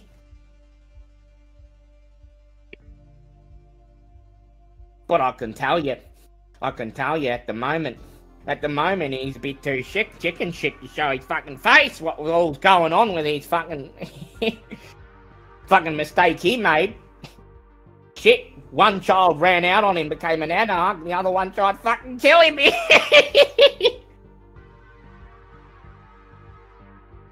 Throws back his head and laughs like a maniac. He sired another child. Yeah, you thought you were the only one, didn't you? You thought you were the only one. But he didn't have any intention of fucking. He didn't have any fucking intention of bringing you into the circle. Yeah. No, he made the prince. Prince gave him a boon. See, information sharing. He's the spy master. You see, he's the spy master. She gave him a fucking boon. She did, so he handpicked one of his own retainers, and he embraced her. Only curse didn't take, did it? Ends up with a child, and she looks completely human, completely normal. A little bit of red fur on the back of the hands, they say. Aside from that, you won't have to hide her face, nothing. Nosferatu in name only. So he says, I ain't having no caitiff. I ain't having no caitiff as my kid. So he says. And so she fucks off, didn't she? But she tried to kill him. She tried to kill him before she made it a runner, right? But she couldn't do it because you don't just knock off the red fox. You don't fucking knock off the red fox like that. And who knows where the bitch is now, eh?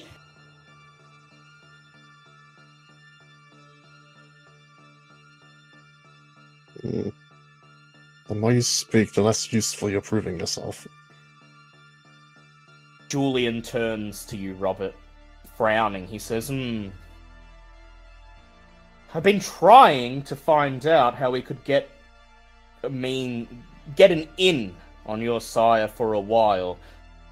See, you heard it straight from the horses. The cigarette butt's mouth, I should say, is become the prince's spy master, which means he's essentially turned his back on the rest of his clan. There are some who want him brought back into the fold. At least talk it out with him. And I'd heard he'd had some trouble over on the Cam side of things.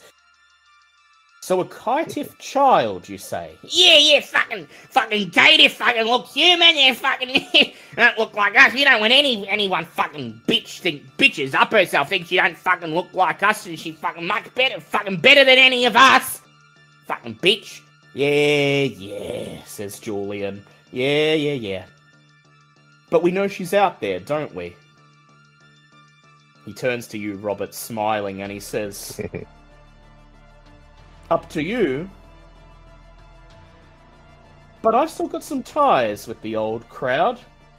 I can get the word out, I can ask around, get the information floated around in the Cam part of town. Maybe we can find out, what became of this second child. What say you?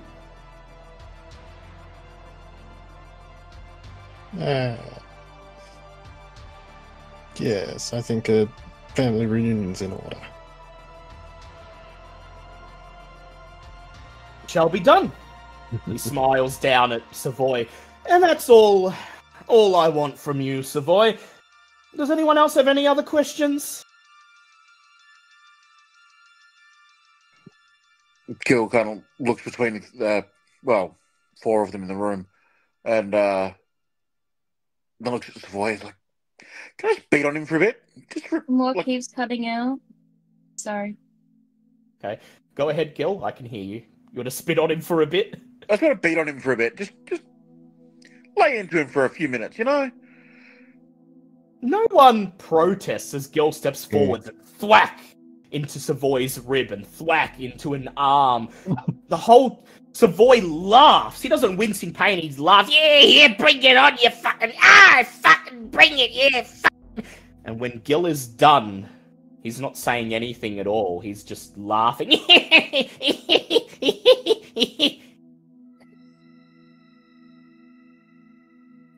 He'll motion to Adelina and can I bring your hand for a second? I just want to see something. Valina does so. Okay.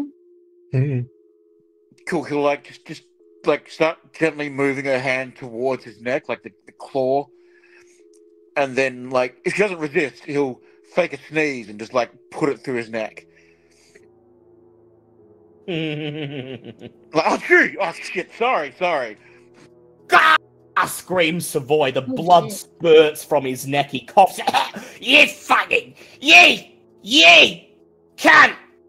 the last word he spits before his eyes roll back into the sockets and the last drops of blood in his body evacuate onto the floor and his body hardens, drops forwards, limp over the chains, torpid. An interest in God. killing someone. That felt good. You guys feel good? I feel good. I need a drink. Julian gestures towards Savoy, whose blood even now is leaking like a faucet onto the floor. If you don't mind polluted water. Oh, fuck my God. I'm drinking that shit. No offense, guys. But like, no, not him. Nah, it's not the Nosferatu bit. It's the Camarilla bit. Like, come on. Yeah, sure, says Julian. Sure. Although if I were bleeding, I'd be willing to bet money you wouldn't find my blood that appetizing either. You know, spending all your time living in sewers and parks does do something to the taste, yeah? God. All right. Sure. Look, I'm just gonna go hunt because, like, I feel like I deserve it now. I feel good. Julian nods. He says, hey, feel free. Anyone want anything else out of these guys? Maybe a bit too late to ask that. You want them returned, right? Safely back to... Wisteria yes. wants him returned, and Says I want him Wisteria out in the fading sun. And, like, I don't know, man. Look, Was it both of them returned or just the sheriff? I'll take half. Come on, that's a great deal. Who wouldn't want 50% back? Can Wisteria fade in at this point? She can. Alright, she didn't go hunt, she just got out of earshot because, oh my god. Alright. She's Are you back? Yes, I had to gift wrap this. She holds up the vase, now in a bright, cheery box, with an anarchy symbol on the side. Yes, are you finished with... Oh dear, looks like you are. Let's return the very cooperative man and the nasty little man to their proper place. Julian, did you have any ideas, or do you want us to drop him off on our way? Julian smiles. He says, I can take care of it. Consider that my boon repaid. Don't worry, I'm not going to be saying anything to anyone about magic men or any of the shit that was coming out of his mouth. I just wanted to know what was going on with old Rudy. I think it That's might be useful if I were to do something, though. What do you By all think? means, says Julian, gesturing towards the two torpid vampires. Clouded minds. Evelina peels their eyelids open. There's nothing underneath, nothing but blood, nothing but compacted blood and gristle, but she whispers it the same. Forget. They'll remember they were captured. They'll remember they were interrogated, of course, but... Hey, they won't remember my face, says Julian, smiling. And with luck, they won't remember yours. So, what do you say? Dump them back in Cam territory or make them work for it? Back in Cam territory, and make sure that the Nosferatu on the Camarilla side know that Richard walked out of here with the present. For being a good boy. Julian reaches out and he takes the Ming vase, and he smiles and he says, All wrapped up. You won't miss it?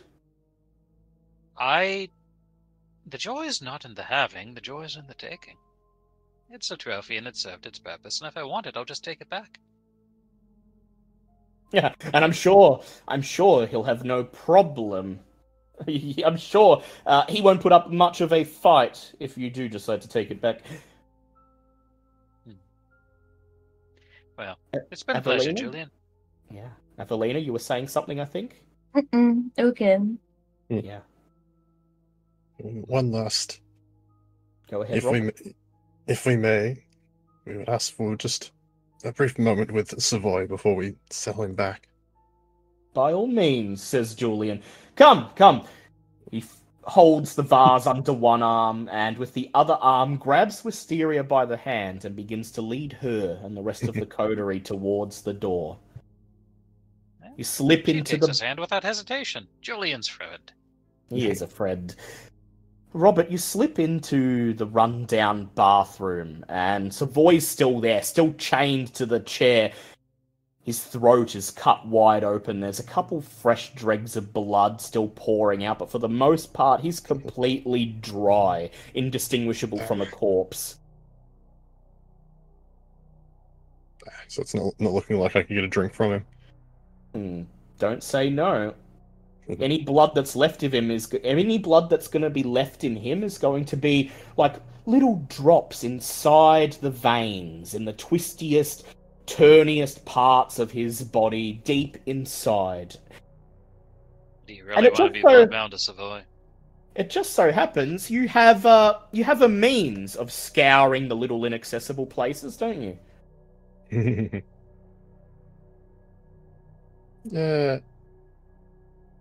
Yeah, I'll see if there's... Just give him a check over, see if there's any blood left in him. Yeah. It's been a while since he's had kindred vitae, and seems like a good moment. Will you be employing your ants to do this? Yeah. Go ahead, do a rouse check and roll your animal whispers for me. They are my familiars, so it's free. It is free, yes. Go ahead, roll your animal whispers.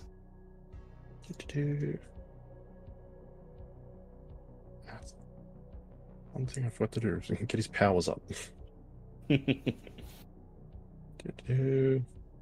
Feral whispers, that is charisma animalism.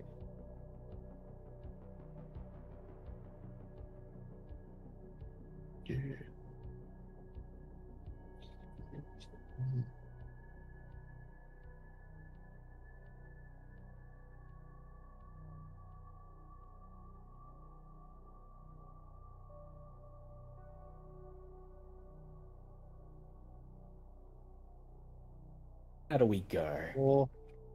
Well, I suppose I'll do a critical 6. 6. What hunger are you currently at? 1.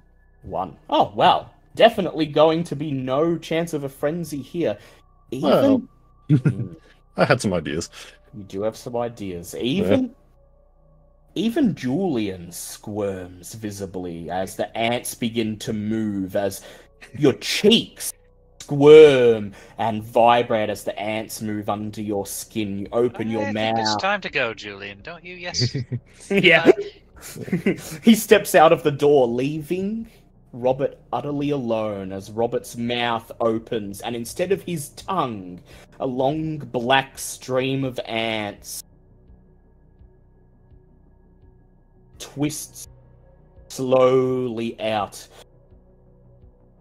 As soon as they're on top of Savoy's body, they scatter. Their many legs and pincers burrowing into the folds of his skin, into the holes, into the cracks beneath his broken bones, into the deepest parts of his vessels. And Robert stands still, holding out his hand as one by one the ants emerge, each of them carrying a tiny droplet of congealed blood.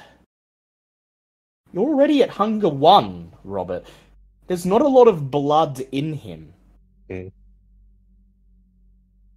Any you take now will simply grant you a resonance. It won't affect your hunger, but as the ants scour his body for every trace of vitae within, you can go further if you like.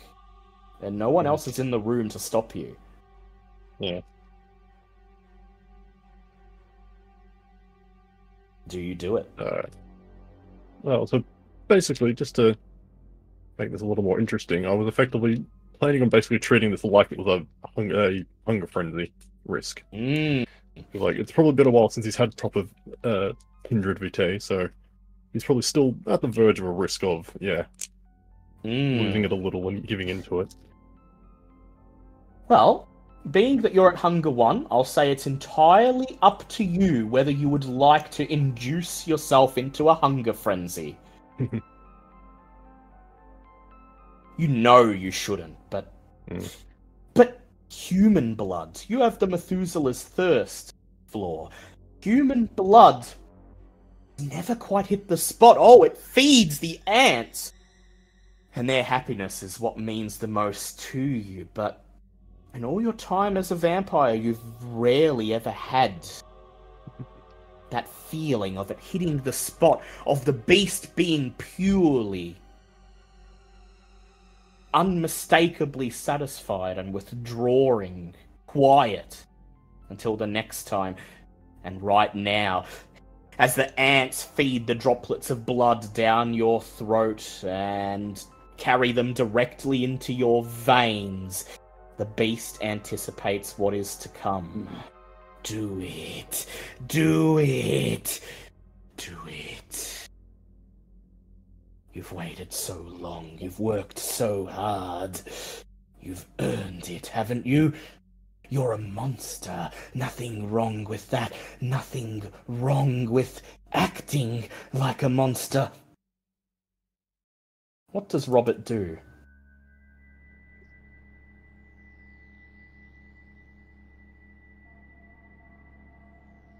Yes, it's the effort. It's time. I think time we deserve a reward. And, yeah, keeps drinking. Keeps drinking. Inside Savoy's body, ants scour for every trace of blood they can find. Robert stands there silently, still, the beast purring as each sickly sweet drop of blood is brought into your body. And then it stops. The ants stop bringing blood. Then they begin to bring bits of rotted meat, shards of bone, something even more ephemeral than the blood itself. And that's when the beast roars. And in spite of yourself, Robert, you find not the ants, but you moving, your fangs bared. You sink them into the tear on the throat that Avelina made, and you drink. Drink what? You're not sure. His body is dry. An empty husk. It feels like it's going to break apart in your hands, reduce to ash and powder, but there is something coming out, something sweeter than any blood you've had before. You swear you can feel your heart beating in its chest, something it hasn't done in 30 years. You swear you can feel his heart beating. You can feel the hearts, the thousands of hearts of the ants that crawl in you, each of them quivering with anticipation as you begin to diablerize his soul. The beast roars in pleasure. The pleasure is so intense that it drowns the beast out. There is no bathroom, no motel room, just you and him in a white void that stretches on forever. Somewhere in the distance you can hear the chiming of an ephemeral bell, and as you drink you can hear Savoy scream and swear and spit and curse your name as his soul begins to fight back. This is your last chance to withdraw if you'd like to.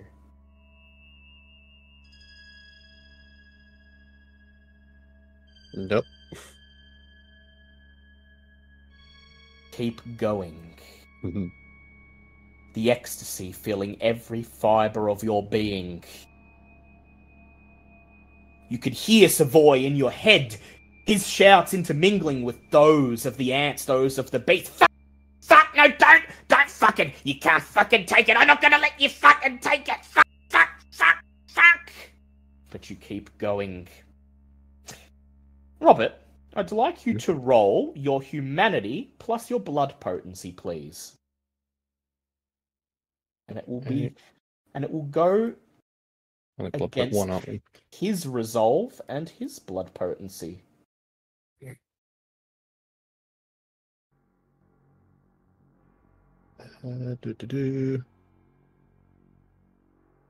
Yeah, 12th gens are still only potency 1, aren't they? Yep, start at 12. 12th gen starts at blood potency 1. Yeah.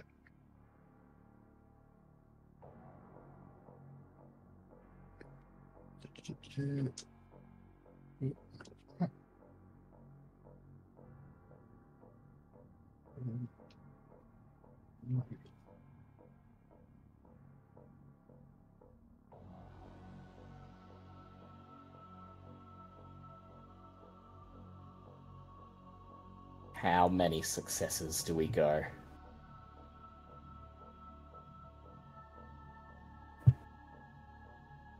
So just out of curiosity, is this a role you can willpower? Power this if you like, as many times as you want. Yeah. I don't think I did too bad, but it's just I can always use more. I know what happens if this goes poorly. I have experienced that. Yep. Yep. Tremere gone to Tremere. This could go very poorly. That's right. I do remember what Derek did. Yeah. Took me 2 downtimes to get back to where I was. Oh. Yeah, let's push 1 more willpower just to reroll these last 2.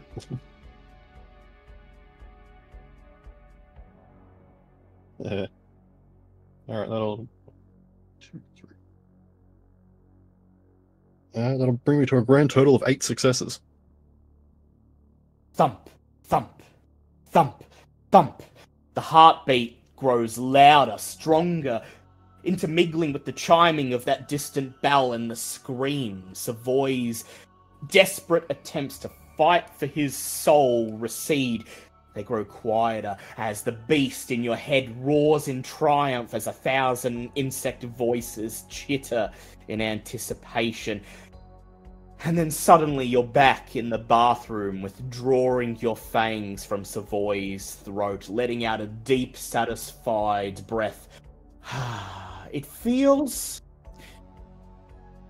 like lighting up a durry for the first time in the morning. Feels like that time-honored ritual of flooding your veins with nicotine. Fuck yeah! Says a voice in your head. Guess we're best fucking friends forever, aren't we? And Savoy is part of you. Reduce your humanity by 1, please. In addition, he got 3 successes on his roll. How many was it you got? 8. 8. Yeah. That will be 40 points of experience for you. Holy Yes, shit. sweet. Savoy, however, is a 12th generation vampire. You do not get a boost to your generation or your blood potency automatically. But he's now part of you. Just another voice in the crowd. Chittering ant voices calling for yet more blood, and somewhere among them, that tiny voice, fuck yeah, and the sound of a big lighter lighting a cigarette. The rest of you stand in the parking lot. Julian bids farewell, vase under one arm and Richard's torpid body slung over his other. He turns and disappears into the darkness. And then, after a few minutes, after the terrified screams, after those bestial animalistic cries stop ringing out from inside the motel room, the door creaks open and out shuffles Robert, his eyes clear, filled with satisfaction and purpose. He moves slightly differently. He's no longer shuffling around on edge. This moment, you're seeing Robert for perhaps the first time in 20 years, unplagued by the hunger, unplagued by the beast. He looks good. There's something sinister, something about the way he looks around, the way his eyes glimmer in the moonlight and in the light of the street lights. There's something about him. Is he slightly taller? Is he standing up straighter? No, it's the ants. It's always the ants. Even now you can see them moving under the skin of his arms, under his cheeks.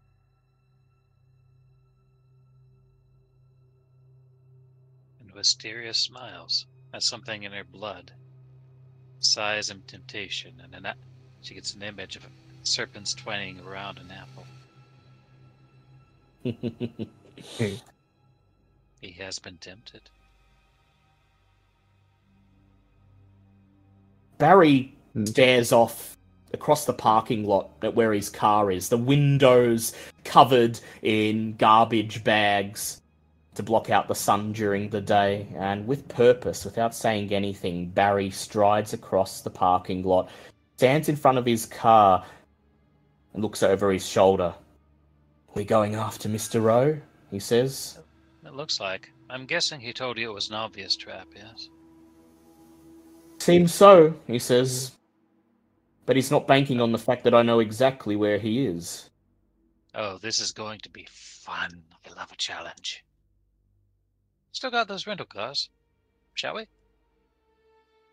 "After you," says Barry, as he slides into the front seat of his car, and the engine roars to life.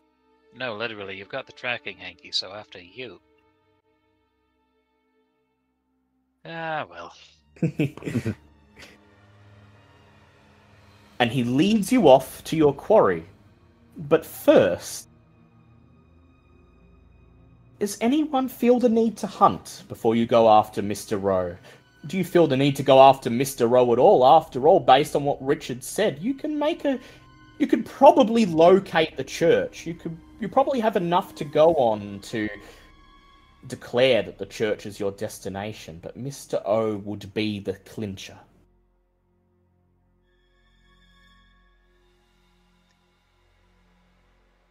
I have my thoughts on it. I'm sure Barry would like to do it. More evidence, the better. What do you all think?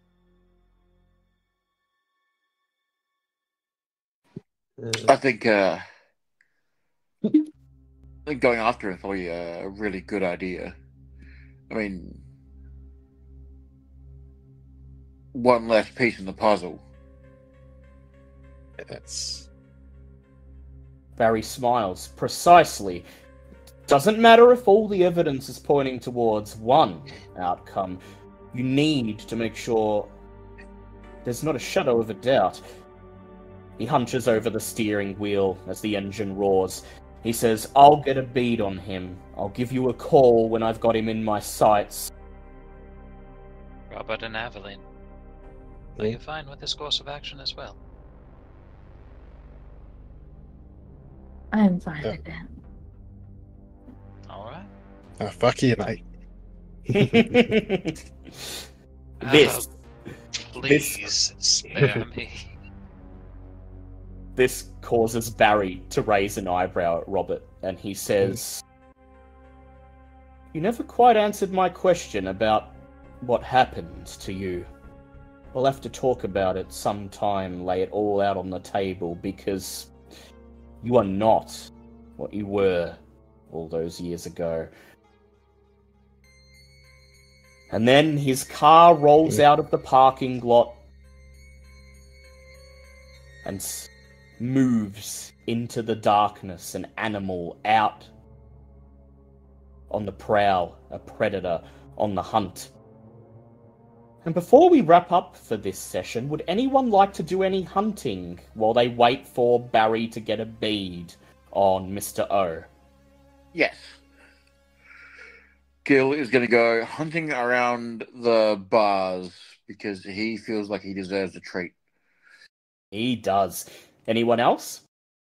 In lieu of hunting, could Wisteria lay in a contingency plan, an undeclared action that she could use to do a narrative twist if something weird happens during the Mr. O grab? Grounds do you have? Hmm. I know you have resources. Do you have any contacts? Yeah, mafia contacts. Go ahead. pull your resources and your contacts together and roll them, please. All right. If you get at least 3 successes, I'll say Wisteria can spend this time planning a contingency plan. Just trying to be a little mastermind. The dice said nah. Oh well. I'll allow you to. Success. I'll allow you to get it a full success if you like. I'll allow you to get the 3 successes, but you'll have to permanently burn a dot of resources. Pump some money into it. I'm still saving that up for my plan with Black, so. You manage to get Dominic on the phone, and you tell him that you're in the mood for procurement, and that somebody out there's got a debt that they need to pay, and he's very apologetic. He's just like, "Oh man, look, I'm sorry, Wiss, I'm sorry. Oh look, all the standover men, something big going on with the blokes in Melbourne.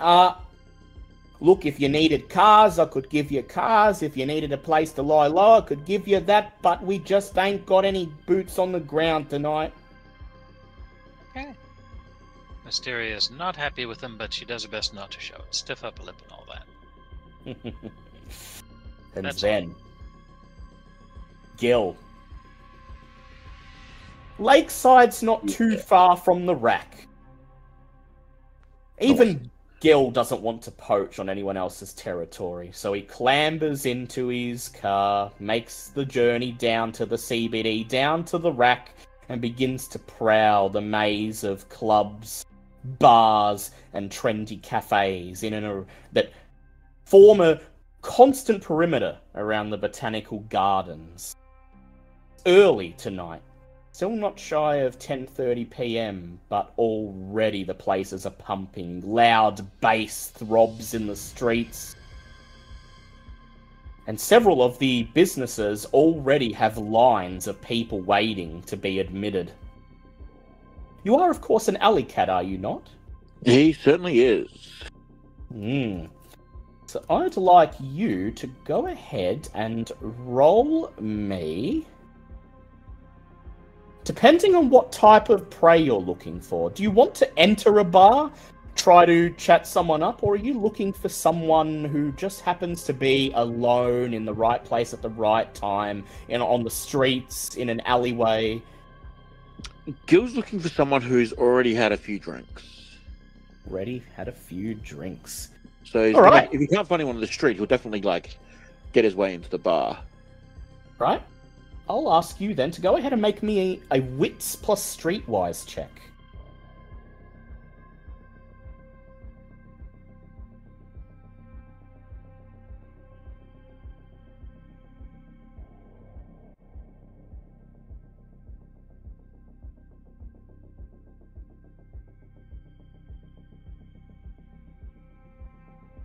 Hey, that's a neat 4 successes. 4 successes. Thankfully, you don't have to enter a bar. Even at this time of night, there's always those who like to get started early.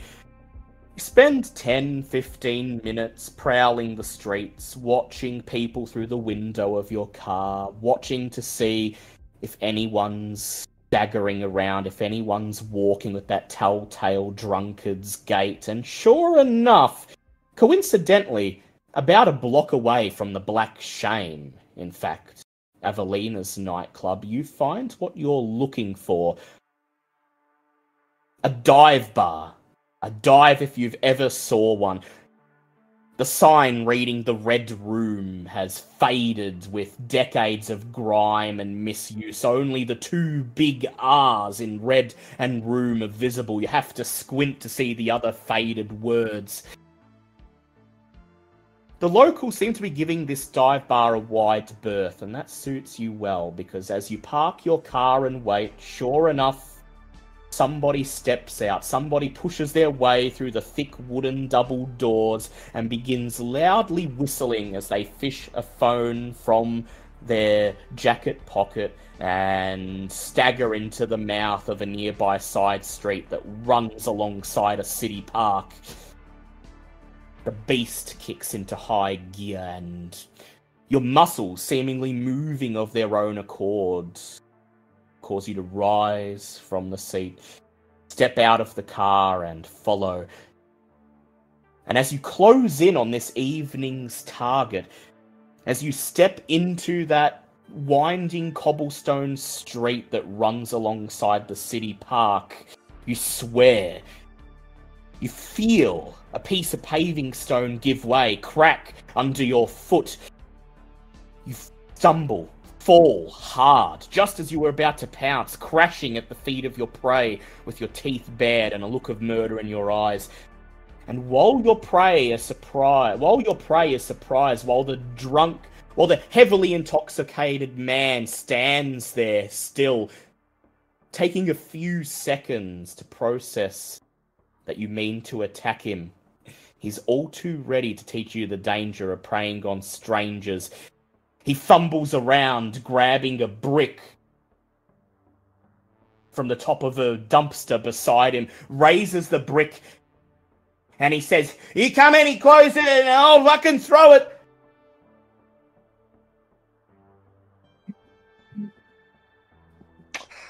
A drink and a fight. Awesome.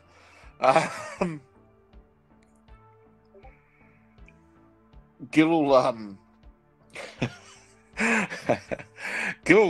and because he's got lethal body, and this guy's immortal, so this is gonna hurt the poor guy. So he's just gonna go for like a lethal body is of course passive. You don't get a choice whether you want to apply it for mortals or not. He'll just go for like a jab to the shoulder to like just give this guy a ruined shoulder. Mm-hmm. You're vaguely aware of your own shoulder, still wincing, still stinging underneath Abby's lovingly applied dressings. That aggravated damage still not fully healed, and then you move, opening your mouth and letting out a roar as the beast does so. Rah! Full animal mode. Go ahead and make me a strength brawl check, please.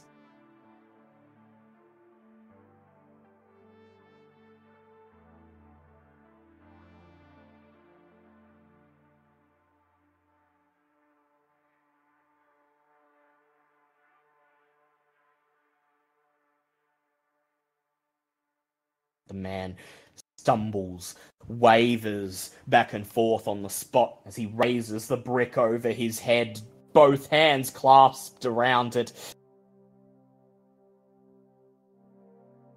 And that's another 4 successes. 4 successes? 4 successes to his 4 successes. He's heavily intoxicated. You can tell. You can see it in his face. You can see it in his eyes. But as he sees you charging towards him, as he sees this monster bearing down, as he sees your fangs, as he hears the roar of the beast, his fight or flight response kicks in, and he screams as he hurls the brick forwards. You leap forwards, wrapping your arms around him, pinning him to the ground as you raise your right fist and boom, bring it down, slamming it into his shoulder. You feel the bone disintegrate under the weight of your hand. Hear the man scream in pain as the brick drops down, slams into the side of your shoulder, sending pain reverberating down your body. You take a single point of aggravated damage. And what is your hunger currently at? Currently point of superficial. 2? So superficial? Superficial. 1 point of superficial. I accidentally said aggravated, I think. And you're at 2 hunger. You pin him down, deliver another punch to his shoulder, and he screams once more as his arm bends out, sticking in an unnatural direction. And as he fumbles for a piece of concrete on the ground, you sink your fangs in, and he's paralyzed. His body shivers, shakes, and his cries of pain turn into slow murmurs. And the beast roars, rattling its cage. As the pain from your burnt shoulder shoots through your body, the beast calls upon you to take it all. Dare he take it all? Make him pay for causing you pain. as a gnat strikes against. As a gnat attempts to strike against that which would cull it. So, What do you do? can I make another rouse check to heal that superficial as I'm feeding so that I can take 2 points from him? You sure can. Go ahead, make the rouse check.